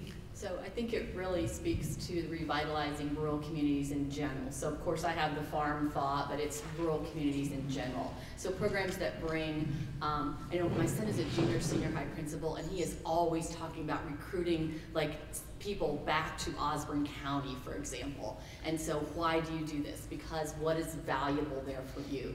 You know, is it the lifestyle people mentioned, you know, coming back to the family farm or coming back to the rural to raise their kids? But what is there for you? What are the what is remote work? How can we get people? We have people actually in our community that do work they work in Osborne County, but they're working for a firm in Kansas City. So more of that, and I mean that kind of speaks to the marketing piece of that as well. So just more young kids in the programs in schools. I think that just grows from that, really from that grassroots. Yeah, I mean that's one of the things that I saw with the pandemic. There were a lot of urban people who wound up in rural Kansas, right? Because they recognized that they were missing out on in-person, you know, interaction, and that's when I think rural Kansas really shined. I hope that some of those folks, you know, stick. And then if there's something we can do, we can do as a group to look for young farmers, for young farmer activities. I was really interested to hear of some of the projects and things, because that's really the key. I mean, you look at the age group of our farmers, okay, and who can start? With, you know, how much does a combine cost? We haven't bought a new combine for years and years, but down there in the end, how much does a new combine cost? Yeah. I just priced a couple $790,000. Okay, so more than $750,000. Who can start? You need more than a combine. Yeah. So there's the thing. So. And I'll add to that, in high school, which is becoming further behind in my history, but I did a speech. My high school speech for FFA was about the family farm and the expenses and stuff. And at that time, which it was 2008, 2009-ish, a new combine was $250,000. So that tells you just how much that has increased. Yeah, if I could add just one. Yes. So this is sort of becoming interesting. I'm gonna add on too here. Brooks County is having a medical professional crisis, and I've struggled with rural veterinarians, but we're struggling with supporting our awesome local hospital. And so somehow I have become the point person to recruit a marketing company to help us build a community video and build community recruiting opportunities. That would be a great place to help these communities, for the hospital and for the community. And the community video then can become my video to take recruiting. It can become the IT group. We have several people that can promote from, you know, work from home, and trying to sort of say, come to Plainville because otherwise we don't have anything. We have a website that's sort of run on the side, and it doesn't hold any appeal for our generation. And I'll finish with that as well, because I'm 25 years old. I started my farm last year when I was 24. And the farm that we run is all Gaia Therapeutic Farm. We have one John Deere tractor that helps us do all of our rows, and everything else, the 10 acres that we all planted by hand. Everything that we produce and get off the farm, we go out there, a group of me and my friends, a group of me and my farmers, young entrepreneurs that are just out there all day, all morning. I wake up at 6 a.m., 6:30 sometimes, and then I'm out there until like 10 p.m. doing everything. Maybe I go in to eat ever so often because I need to do that, right? But yeah, it's a real struggle, and something that we had even talked about, if there was a way or a potential system for a farm sharing equipment or a mentorship program of which young entrepreneurs like myself can hop onto or can utilize to help us grow within our own craft as well, to make it easier for the future generations. Me as a young farmer, that is something that I would like to be a part of and would like to see more happening, especially in Kansas. Because being in Kansas, that's what we are. We're farmers. So Angel, I want to ask you this, and maybe it's you, but maybe it's the group. Do you ever wonder, I wonder about this because I grew up on a dairy farm and many generations of farmers, but do you ever wonder if some of the stress and mental health issues owes in part to the fact that farmers are disconnected from the land? You know, because think things have become kind of industrialized. I mean, you're talking about working the land by hand, and that is a very different situation. You're out there getting the vitamin D, and and hopefully soon we'll be reaping what you sow. But is that ever part of the discussion? Again? No, go right ahead. I mean, that's a really lovely romantic concept, but unfortunately the margins don't allow us to do that at this point. And most of the ranchers, and this is no insult, are not his age. No. Really easily. I live in Chase County. You're familiar, yeah. I live in a town of 900, I understand that. But I didn't know if that was ever part of I understand the realities yes, of it. Of course. But it is different now. It is different. It's much different. I think one of the things we talk about is how isolating farming is. So I've been out on a ranch and worked cattle, and I'm the first person they've talked to in like 4 days. Yeah. When COVID hit, I'd have guys come into town and be like, "Why's your door locked? Right. Yeah. What's happening?" And I'm like, "Oh, okay." Right. You don't have a smartphone. You hate smartphones. You use a flip phone. They all fight over flip phones for some of them. Yeah. And yet, it's just she just acknowledged it. They don't like the smartphone. The news comes to them when they catch it, and it's a very isolating place. So when something happens, there isn't 10 people to sit and talk to and commiserate with and work with. Right. They're by themselves. And if you've ever spent all day working by yourself, you have a lot of time to convince yourself of all the things you've done wrong and all the things that are going wrong. And there's a lot of time to get to a place you shouldn't, and no one is stopping you. And so, to make a plug for community health centers. I want to say is it on? Okay. It's on. Okay. So to make a plug for community health centers in all of this, your original question about how to maintain communities and to make sure people stay there, you have to have health care locally. And to do that, you can work in Kansas City, or you can work in Hayes, you can work in Colby, you can work in Norton, and the draw to these larger centers is huge for younger people. And so to say, hey, you can have loan repayment, for example, and you can have some subsidized care through an FQHC, for example. Those are very, very important stabilizing forces for small towns, is to have community health centers. This way, if you don't mind. Thank you. So while farming may be very isolated, it's also important for us to remember that we're Kansas nice, okay? And what does that really mean? So when we go, we have conversations, right? So while it's isolating, it's not that you don't have conversations at the co-op, at the grocery store, etc. But, Lish, how are you doing today? Fine. There we go, right there. Fine. Okay. I'm fine. Exactly. So we've done that, and that's all the further. And so then, and part of what K-State Research and Extension, when we're talking about using the Michigan stress model, is teaching people how to reach people where they are and past fine. So are you prepared that when you ask that question, and it's hard, okay, I can tell you where I was standing when the gentleman told me exactly how things were going. So you have to be prepared that not only do you ask the question, but that you're prepared for an answer. And then the next piece with this is we still have to go back to, as we've talked lots about isolation in terms of building systems. Have I seen my friend today? Okay, so if I know that I talk to Will 3 times a week and I have not talked to him 3 times a week, or I haven't had the normal conversation 3 times a week with him, we've got to be able to check up. And that's sometimes hard to do too, because we all get bogged down in the normal daily life and go, oh my goodness, I haven't heard from Will this normal time, or what I have heard from him hasn't been normal. So we just have to think about some of those pieces as well. So I have a question about telehealth, related to telehealth. Can you speak a little bit about your broadband challenges here in rural areas? In order for us to be able to do telehealth and continue to push telehealth, we need to have that connectivity. So I wanted you to talk a little bit about that, and then also speak about, have you had any pushback from farmers, even with telehealth, or how effective those visits have been? Because I know for some folks, doing a telehealth visit, it is a struggle. Even though it might seem so easy for a lot of us, it's just pick up the phone, you know, do a FaceTime or click on Zoom, there's a camera. There is a lot of things that you have to, if you are going to do a medical visit, you need to prep for. So it's just that ease to it when you're having that conversation with that primary care or a mental health provider. So if you can just address those two things, that would be great.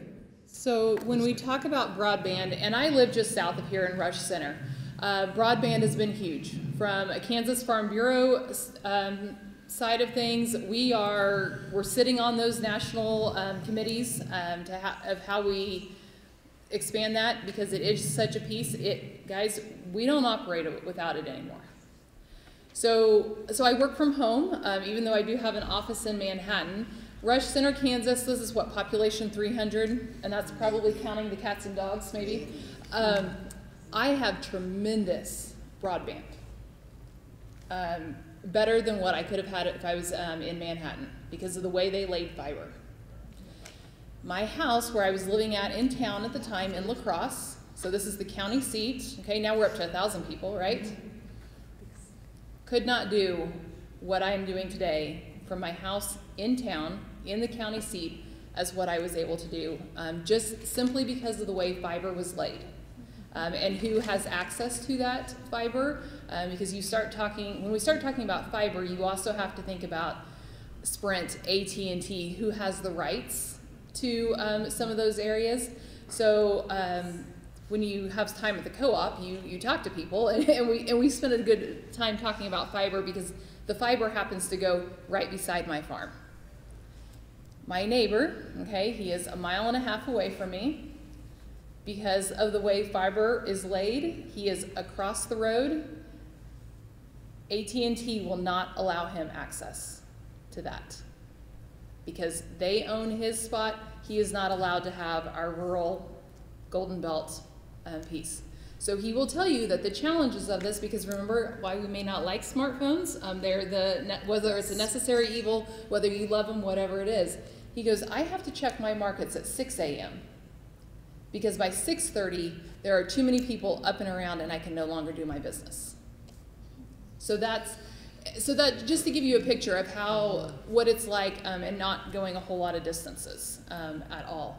My neighbor to the other side of me, very crotchety, okay? This is not the person that you don't want to cross. I get along with him great. But again, they're running fiber, they're running cable, they're doing all these sort of things. They're going to need to run this across his pasture. Nope. Okay. So he goes to them and he goes, you know what? I won't cause you one piece of grief if you'll let me have internet at my house. He's not in their service area. So he's causing them grief. So he's causing them grief. Okay. So that just hopefully gives you some things on the broadband side of this. When it comes to telehealth, because we do use it quite frequently, especially when we start talking about being able to offer talk space to people, it's great. It's wonderful to be able to use it from your place, but it's still a challenge, because how do I know that I'm going to get the same person to build a connection with? And at what point, we don't have a whole lot of mental health providers, right? So how are they going to ever understand where I'm coming from agriculture? So one of the things, and this is definitely the pipe dream, this is down the road, as I told people, I go, this is our problem, Talkspace people. Like, not only do I need you to make sure that you can meet with these people on a regular basis, that you can guarantee me that they're going to have the same counselor over and over, I need to know that your counselors have a tie to agriculture, and maybe not a tie, but have some sort of understanding. So our goal is to eventually get those counselors out and be able to take kind of our master's class with us, so that we can get them on the farm. We don't ever expect them to be fully immersed, PhDs in agriculture, but if they can get the taste, just like you guys did today, in terms of being able to visit a farm and kind of see some pieces, that's going to be important for them as well. The other portion of that, and I'm again married to that mental health professional, is mental health first aid training for the other people around. So I become the unintentional therapist on a regular basis, and have had numerous conversations yesterday was on farm, and one of my ranchers was clearly out of character. I've known him forever. And I'm like, Kirk, what is going on? Are you okay? And he looks at me and he starts sobbing, and I'm like, not okay. And didn't know what I'd gotten myself into, and we spent an extra hour on farm that I didn't have because he's a friend. And I am not a therapist. I've gone through a lot of schooling. This is not what I do. But in that particular instance, I have enough skills due to my proximity to it to at least make sure I'm like, okay, is he okay? Who's here to help him? How can we help him? But if you can arm the other people, the co-op runners, the veterinarians, the other people that these people trust, you get a proximity. So it's not just medical professionals, because I can't tell you, no offense, how many farmers try to get me to fix their problem and not go see a doctor. So do you think, I'm just asking, are you saying that there may be a need for some crisis mental health training? Absolutely. Okay. Every waking day of my life. Absolutely. I'm just asking. And that's one thing that K-State is doing with like the transdisciplinary. The QPR is exactly what that is. If enough people have QPR training, which we have agents throughout the state that are certified in QPR, and basically it teaches just people in a room, it's a 1-hour program on how to identify if somebody is having a mental health issue and how to ask the questions, the correct questions. Don't leave it at, how are you? I'm fine. Are you okay? Are you, yes. Are you suicidal? That is a huge question that is so hard to say. And I constantly tell farmers, I would rather say, have you ask that question than speak at your eulogy. Let me ask you a question. So, and I'm just talking about this because I've been to AA, NA things. Is there, are there opportunities, is there any type of opportunity for farmers to talk like that? Will they? Will they? I mean, I'm just asking, because it sounds like to me that what you're kind of saying, like as the vet and different people, that they're talking to you because they have a relationship with you. That's why we're working. And you're where they are. And you're where they're standing on your property. I'm on your property at your shoot on your territory. Yes. And that's why telehealth They're not works. going to talk about that at the coffee shop. No, that is not going to happen at the coffee over there, shop. Farmer Joe? Farmers aren't going to talk about that at the coffee shop. No. They got too much ego, too much pride. Yeah, there's a So lot let me of ask you this, those. because I'm trying to get information to take back to talk to the Secretary of that. So then, with telehealth maybe, the broadband not being in certain areas, but in certain areas, will a farmer call 988? Better chance. It's going to be large. Do they know about it? No, they don't know about it right now. Yeah, that's what I think right there. Yeah. His wife might. I think this is where mine is too, that, this is where their wife will. This is where their daughter, their son, the people around them. If you want to talk about their local AA, it's going to be not them going to the donor shop and talking to other farmers at that time. It's going to be a brick wall. Yeah.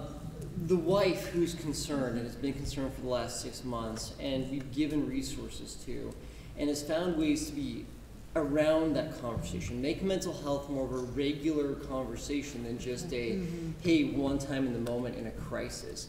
But if we can start to incorporate that into conversations, make it more comfortable, reduce that stigma, that's going to be more that ability to make that movement, because it's going to be more in the orbit around that person who's struggling. How do you think we best do that? I think we give the resources to those people. And what I've noticed is I really do appreciate the conferences, because people will take time at a conference. Women Managing the Farm, I had standing room only when I was getting conversations about mental health. And I had to stay for another 45 minutes afterwards, just being able to give people information and, hey, I'm struggling, and how do I talk to my husband? And well, I do that, but then he just shuts down. And one of the biggest things is it's not a one-time event. It's not this one crisis that we do. There is that part. But then there's this other part where we start to make mental health just in the orbit of their conversations, just being able to have it there and available.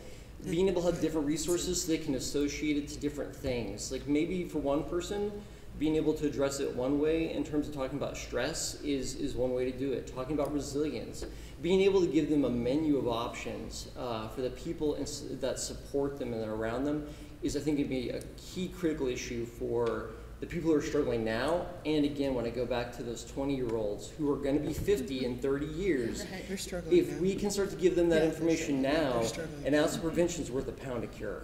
Hey, Will, do you mind if I? And I would say that barriers, that if there's any barrier, so that's why I was going to answer also about telehealth, because if you finally have that conversation and you're going to get someone, okay, now here's what we're going to do. We're going to call the mental health center and we're going to get you in. And if there's like, okay, well, in this amount of time, or you're first going to have to do this, and then there's all this paperwork. And so that's why we've made really good inroads with using telehealth, but you can get that. You can get them where they are, and then you're going to have a chance. But if you're like, okay, 2 weeks from Tuesday, you know, that's not happening, because they're going to say, is it going to rain then or not? Am I going to be able to, is the cow calving, is this calving season or not? So that's where you end up with where they're at, more so than any population I know. So. I had a brief conversation, I have a brief story for you. I was talking to a drug rep the other day, who's a good friend of mine, has been helping me in business for a long time. One of his prior best friends was part of this fire. And he's standing there and he's like, I just don't understand. The guy has a family, he's got beautiful children, and this is a good dude. This is one of my best friends. And he just, all he does is drink, and he's trying to figure it out, and he's messing up his marriage. And I stopped him and I was like, dude, he is struggling. Like, do you see that? And he goes, I'm like, I won't diagnose him, but the words depression and trauma and all these things come up, and I was like, he is struggling. And he looks at me and he goes, well, he has all these people around him who love him. And I was like, but do they know how to ask him if he's struggling? And he goes, no. And I was like, well, welcome to what you get to do this afternoon. Right. And he was like, well, it is raining, I can go. Hilariously. And I was like, have you asked him? Have you talked to him? You said you were his best man at his wedding. Just because his wife hasn't tried, or maybe she has and you don't know, but he is struggling. And so that crossing the bridge to recognition and then having permission to say something. And sure enough, I've gotten text messages that he's talked to him and he's like, yeah, he's really struggling. And he needed permission to go. I might have yelled at him. But sometimes that works. I might have yelled at him. We've been friends a long time. But even giving someone who is not his best friend, he's not his wife, he's just someone who cares about him, that permission to do it and the tools to do it and the recognition. Jesse, I know you've been dying down there. I was just going to say that Lauren, she touched on it, but it's really important that we arm the people who are seeing the farmers in the crisis times. Veterinarians, the banker, their doctor when they go in because they have chest pain and they think they're having a heart attack, but really it's stress. You know, arm them to understand agriculture and understand what to do in those times. Non-traditional. Yes, because you've got to connect with somebody when you have it. And being able to get on a telehealth appointment, and being able to be on there right away, if you have somebody who's able to take an appointment right away, that would be huge to be able to say, okay, let's see if we can get somebody on there right now. Because I don't know, I would say developing a relationship ongoing isn't important with that first time. You need to just have somebody in that moment when they are open to talk. Because in the next 2 hours, they will not be open. Right. It's over. Yep. They're done. They're okay. Everything's fine. Yep. Moving on. I had my moment, and I'm good now. I have work so to do. just I'm gonna move on. I'm gonna have my, it's gonna work for just, until the next time you break down. And back onto the broadband thing. My mom is from the Manhattan area, and where she grew up is 5 miles outside of Manhattan, and there's not a phone signal to call on your cell phone, and there's not internet. And the line goes right by. Same thing in our area. They were running fiber optic right close to the farm, and so we paid to have it come to our farm because it was kind of close. But my brother and sister-in-law have no cell phone signal and no internet options. So if you're going to grow rural communities, you're not going to have, here, come so, work remotely. It's like, well. But I, a few miles away, can have every single device in my house streaming everything I want to, and just a few miles away, they can't even get internet unless it's dial-up. And it's the consistency. Yeah. And where I grew up, the local provider wasn't allowed to get into the town, so they had to get the company that actually has interest in the area. They had to go get a grant from the government somehow. They had some sort of grant in order to buy out, to take over, so they could cover the town. So it's just, that's a huge deal. So I think that was, did you have something? Oh, here. I think another thing, we've talked a lot about making sure our bankers, the people that are with your farmers, that they know, but we can't forget our young people. So I've got 27 kids in my 4-H club. Every single one, most of them are under the age of 10. Every single one of them is CPR certified. And once we get it figured out here in the next year, they will all have the mental health first aid as well. Okay, so it's just one of those things. I mean, and that's a lot to throw. I mean, when I'm talking about, I got 20 first graders that I got to figure out how to do this. We're figuring out something, but it's an important piece. I'm going to sneak in. First off, that is awesome. And secondly, we talk about that younger generation, and the gentleman I just talked about is under 30. And I see a tremendous amount of substance abuse in people under 30. Like, it is almost, well, it's not a joke, but it's a running statement. Like, oh, yep, there he goes again. Used to be the high school star, and now he drinks all day. And it's alarming how often that conversation is had. And those are supposed to be our succeeders of these operations. And again, that conversation hasn't been had. They're not empowered to think that way. They don't have the resources. And their generation that they look up to isn't always helping them. And I'll add on to that. Because, I've had my team members go through various of those struggles. I've shown up when I get done from building a house, and they're there just sitting in a fetal position like, I don't know what I did wrong, but this sprinkler isn't working. I don't know what I did wrong, but this is over here. And I see alcohol, I see all the substance around there, and it's just like sometimes the hardest thing that I feel that needs to be said is breathe and take a step back. And, especially to a younger generation, especially to somebody my age, because I think I have the whole world ahead of me and I'm not afraid of anything. But if somebody tells me, breathe and step back and relax, I'm like, you're crazy. No, I ain't got time for that. But you have to. And that's a huge thing that I've had to do for my group of my team. As in the last couple of years, I've had to tell them, hey, step back. Hey, breathe. Hey, I don't think this is the right place for you at the moment, so I need you to step away. And I've had to tell really, really talented people, very smart, very hardworking guys, I can't have you on my farm anymore. This is doing more damage to you than it is doing good, so I need you to go elsewhere. And it's nothing personal. I love you and I care about you, but this isn't for you. And that's very important to tell somebody, especially my age, because there's a lot more opportunity. We have a lot more to live and experience. But if nobody tells us, then we're going to think this is perfectly normal. And we're going to think this is how we should be every day. Because that's how I was raised in my generation, in my family. I was raised, work from dusk till dawn, work until you can't work anymore, take 5 seconds, and then work some more. And I finally had to learn, let's rest where we can. Let's take breaks when we can, and, really look at that mental health, physical health, and realize that you might be young, but you can do more damage if you're not careful. And just one more policy plug for everyone here. My first 20 years of clinical practice was in cardiology. I'm an interventional cardiologist, did heart attacks, strokes, pacemakers, loved it. And so when I transitioned to the primary care aspects, I realized we did all these staying alive, everybody knows how to do CPR, as all these folks have mentioned. But here, we do not know how to prevent and talk about something so basic as, are you going to hurt yourself? And so we're very willing to talk about CPR we need the equivalent in the behavioral health standards to talk about, and we need that at the school level, at the hospital levels, etc.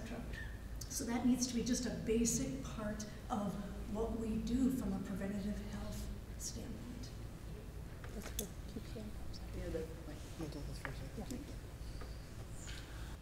I want to put in a plug for mental health first aid. Many of the things we've been talking about are training folks in the community. We've trained over 2,000 individuals in Northwest Kansas out of a population of 100,000 in mental health first aid to ask that question and be prepared to get someone to help. And I think mental health first aid, some of the other models, we have to train our communities in these models. Kids, we're going into schools, training them in mental health first aid. And I think that that is critical to get the person who's going to be right next to you asking you that question at that critical time. That's one of the options. It's pretty intensive, but it is a program across the country forwarded by the National Council of Mental Wellbeing. And so I think also I'm a strong believer in media drip, continuing in media to get our message out about the importance, the availability of 988, the availability of mental health in integrated settings, you know, and that's part of the reason we're doing this video taping, hopefully to develop some PSAs to public service announcements, not the other kind of PSAs. So we have to get the message out. One of the sources of messaging that we have found very effective in the ag community is agriculture radio. We do a lot of advertising on various radio outlets, and radio is still a thing out here in the ag community. It is, but we have to learn how to change with other types of interventions. We're at the 3 o'clock hour. Did you have? Yeah, I just had kind of one thing I wanted to get out of maybe one or two folks, because you mentioned the video. Of course, this is public too, and we want people to see it. And so you guys have shared all the great stuff you're doing, what the stressors are. Of course, it's given us a better perspective of where you're coming from. We've learned, you know, kind of also why maybe it's not being accessed as much, you know, because I can, you know, fix myself. But I want to hear more from you guys about with what you're doing and the stuff you're working on and trying to implement and reach out and get better about mental health in the communities and accessing it and reducing the stigma, which is good here, it's getting better. But what I'd like to see maybe for the video and stuff is what resources, and specifically not always need more money, but more money for what? Like where can money come to? Is it programs for youth, to implement it in youth programs, mental health services, or messaging? You know, does anybody have any specific things where more money could be coming to for a certain program or something like that? Well, I have the microphone. So. Do you have a follow-up question? Oh, yeah, I was done. That was it. Okay. So, as I said in my introduction, I oversee programs for kids and families. So one of the things that I can see is our work in the schools, and I think some of that has been said already, but our ability to integrate, you know, we talk about integrated care with medical practices, but also in schools. And if we have the ability to reach kids who are struggling, whether it's, you know, whatever the issue is, but especially related to agriculture, in a family that is under stress, where is the barometer of that? That's going to be little Johnny who's acting out in the school. And so if we can make it easy, a seamless, again, we've used telehealth for this purpose, but if we can, you know, that child can be referred and be in services without having to physically come into our building, I think that's another place where we really, and we've had liaisons with schools. So to me, from my perspective, that's one place to start. I just have one quick thing. I think programs that would help spouses, wives, whoever, and the kids, that maybe grown kids that see their parents struggling. I think programs to help teach those people, because they're the ones that see them every day, and they may not be able to influence you may not be able to influence your husband to go get help, but opening those doors and knowing how to do that without causing more issues, and just knowing that balance, I think is huge, because that's how you can get that started, that little seed, to where someone else may be able to get into. I just want to say real quick, community gardens is all I say. I feel like community gardens in rural areas would allow families to be able to go there, families that aren't farmers, that aren't familiar with it, to go there and just have another outlet. My 2 cents. And likewise, again, equivalent to the CPR events, have the QPR events. We've done that very successfully in every high school. Have it part of every health class, for example. Churches, rural people go to church much more than city folks, right? And so with that, have that be part of church programs. And just bring it into the communities to talk about it on a regular basis to reduce that stigma and make sure that it's something that can be open conversation for everyone. So destigmatize and have it available at the places that these folks will go. I'll pass it to you. I'll say that more grants, with our QPR program that we have, that were the several of us that have been trained, it came through a grant to be able to pay to be able to be QPR trained. I think we have 30 agents across the state, and we use the grants now to train more people, and then also for mileage to get to places. We don't charge for our services, so I've got myself and 2 other agents that are going to go down to a county, and we are training every teacher in that school district on QPR. To be able to do that more and more, you talked about bankers, we have done, and it was actually online because it was still at the edge of COVID, but an online QPR training for bankers. But to get the word out, on the other hand, to get the bankers to show up to the 1-hour training, I don't know if that can, work into policy or something like that, to be able to, okay, to get this grant or to get this funding, you have to also have a mental health aspect. I'm of course not a legislator, so I don't know how difficult that would be. Also, I think everybody's mentioned up here breaking down the barriers for broadband and for fiber, and to allow everybody to have it rather than, no, this is my property and you can't touch it. That is a huge thing anywhere in rural areas. And so just more money to be put towards a nationwide fiber system or broadband system that people cannot, claim on this side of the road, but not on this side of the road. Ditto to what they, to everything they said. Whether it's broadband, because that's obviously a space that we do support a lot and do a lot of work in. But I do want to say kudos in terms of some of the COVID dollars that went to schools.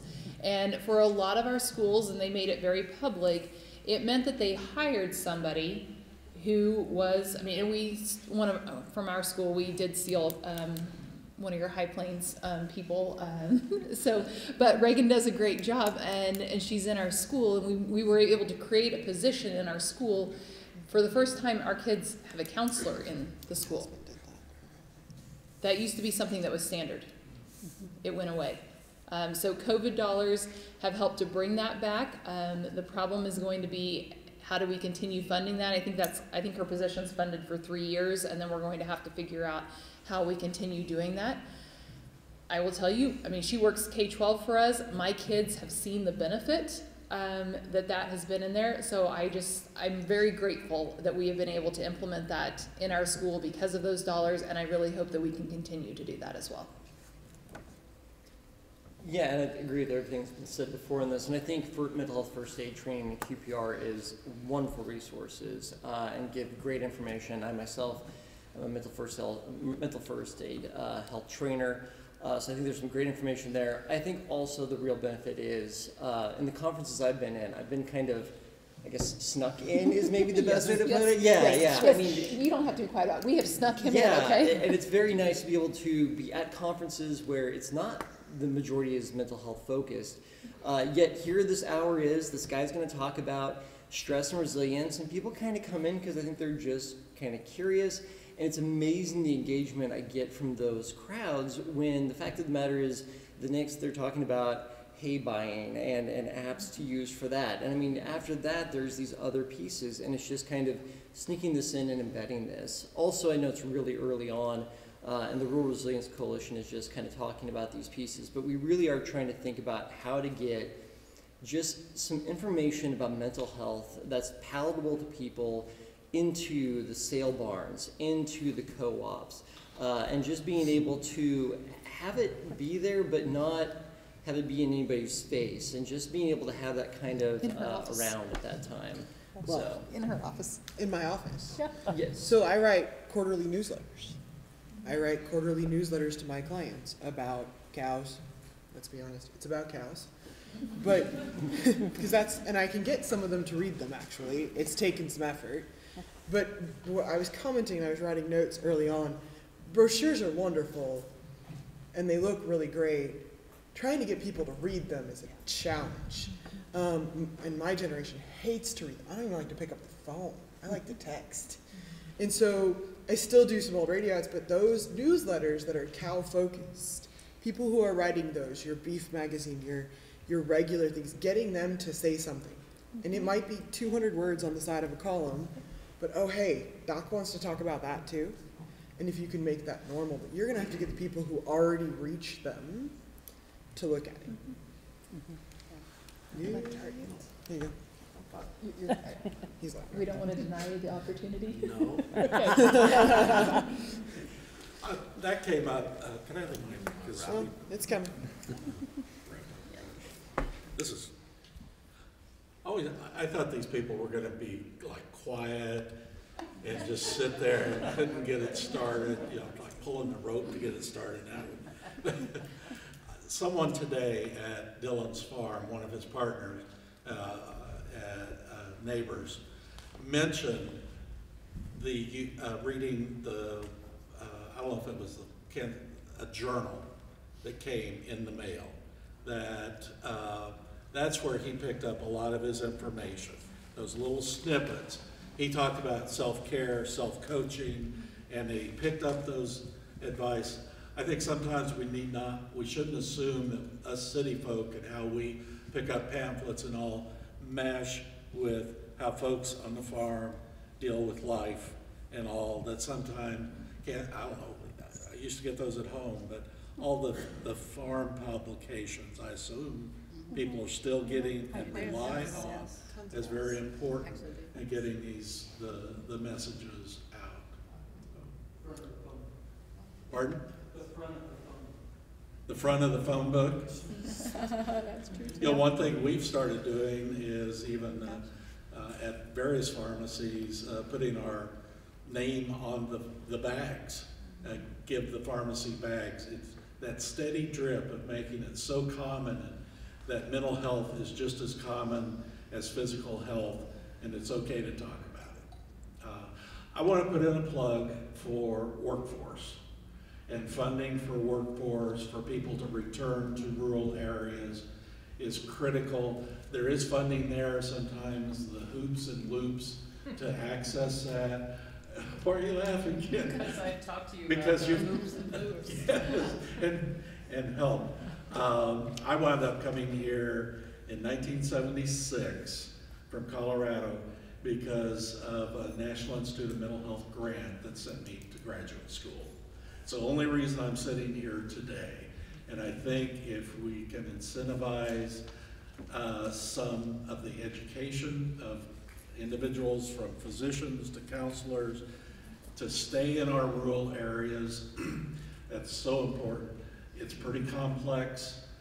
If there are other ways to incentivize workforce for mental health, I would encourage that. I just want to send a message to the Secretary that we really appreciate his inquiry into this area. I mean, it's very meaningful. I can't tell you how meaningful it is that the Secretary thought of the importance of this. You all thought about that. It's the first time in my recollection that anyone at HHS has really reached out to ask about this specific issue. So if you wouldn't mind conveying to him all of our appreciation for doing this, and he's always welcome to come to Hayes. So, well, I just want to say thank you for inviting us. Thank all the panelists. Thank the farmers that invited us out on the farm, the legislators that came down, husband, wives, everyone, and I definitely want to thank the RAs here, our staff, FDA, for coming to here. And I can promise you that I will be conveying this. I definitely hear about non-traditional.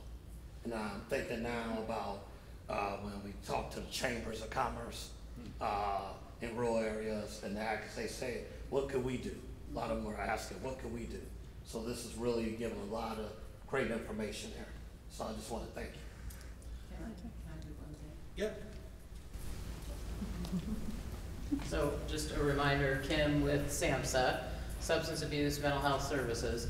This is what we call a challenge coin. I don't know if you're familiar with those, but this is for you, Walt, because on this issue of ag and mental health, you lead in Kansas, you know, and it's noticed, it's appreciated.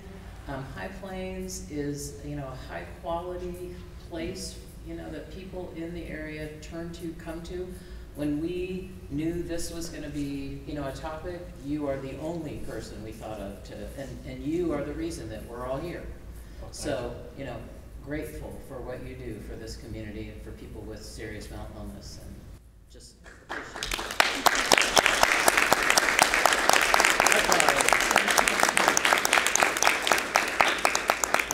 I appreciate that. Though I didn't grow up on a farm, my parents had farm interest. I still have a picture of my grandparents and stories of my great-grandparents who homesteaded in Dickinson County, great-grandparents who came over, homesteaded, lived in a rock cabin on a property line so that the two of them could get their property nailed down. It is part of, several people have said it's in our DNA. And I think, you know, we struggle hard, whoever we are that have an ag connection, to keep hold of that. We see it kind of shriveling away, but we're also fighters, and we stand up, and that's why I love this part. And that's why I do this, is I care so much about all of the folks in the ag community and our rural frontier communities. We need to stand up for one another. So thank you very much, Kim. Thank you. I would, unless there are burning questions from the tour or the panel, I want to thank our panel. This is just wonderful.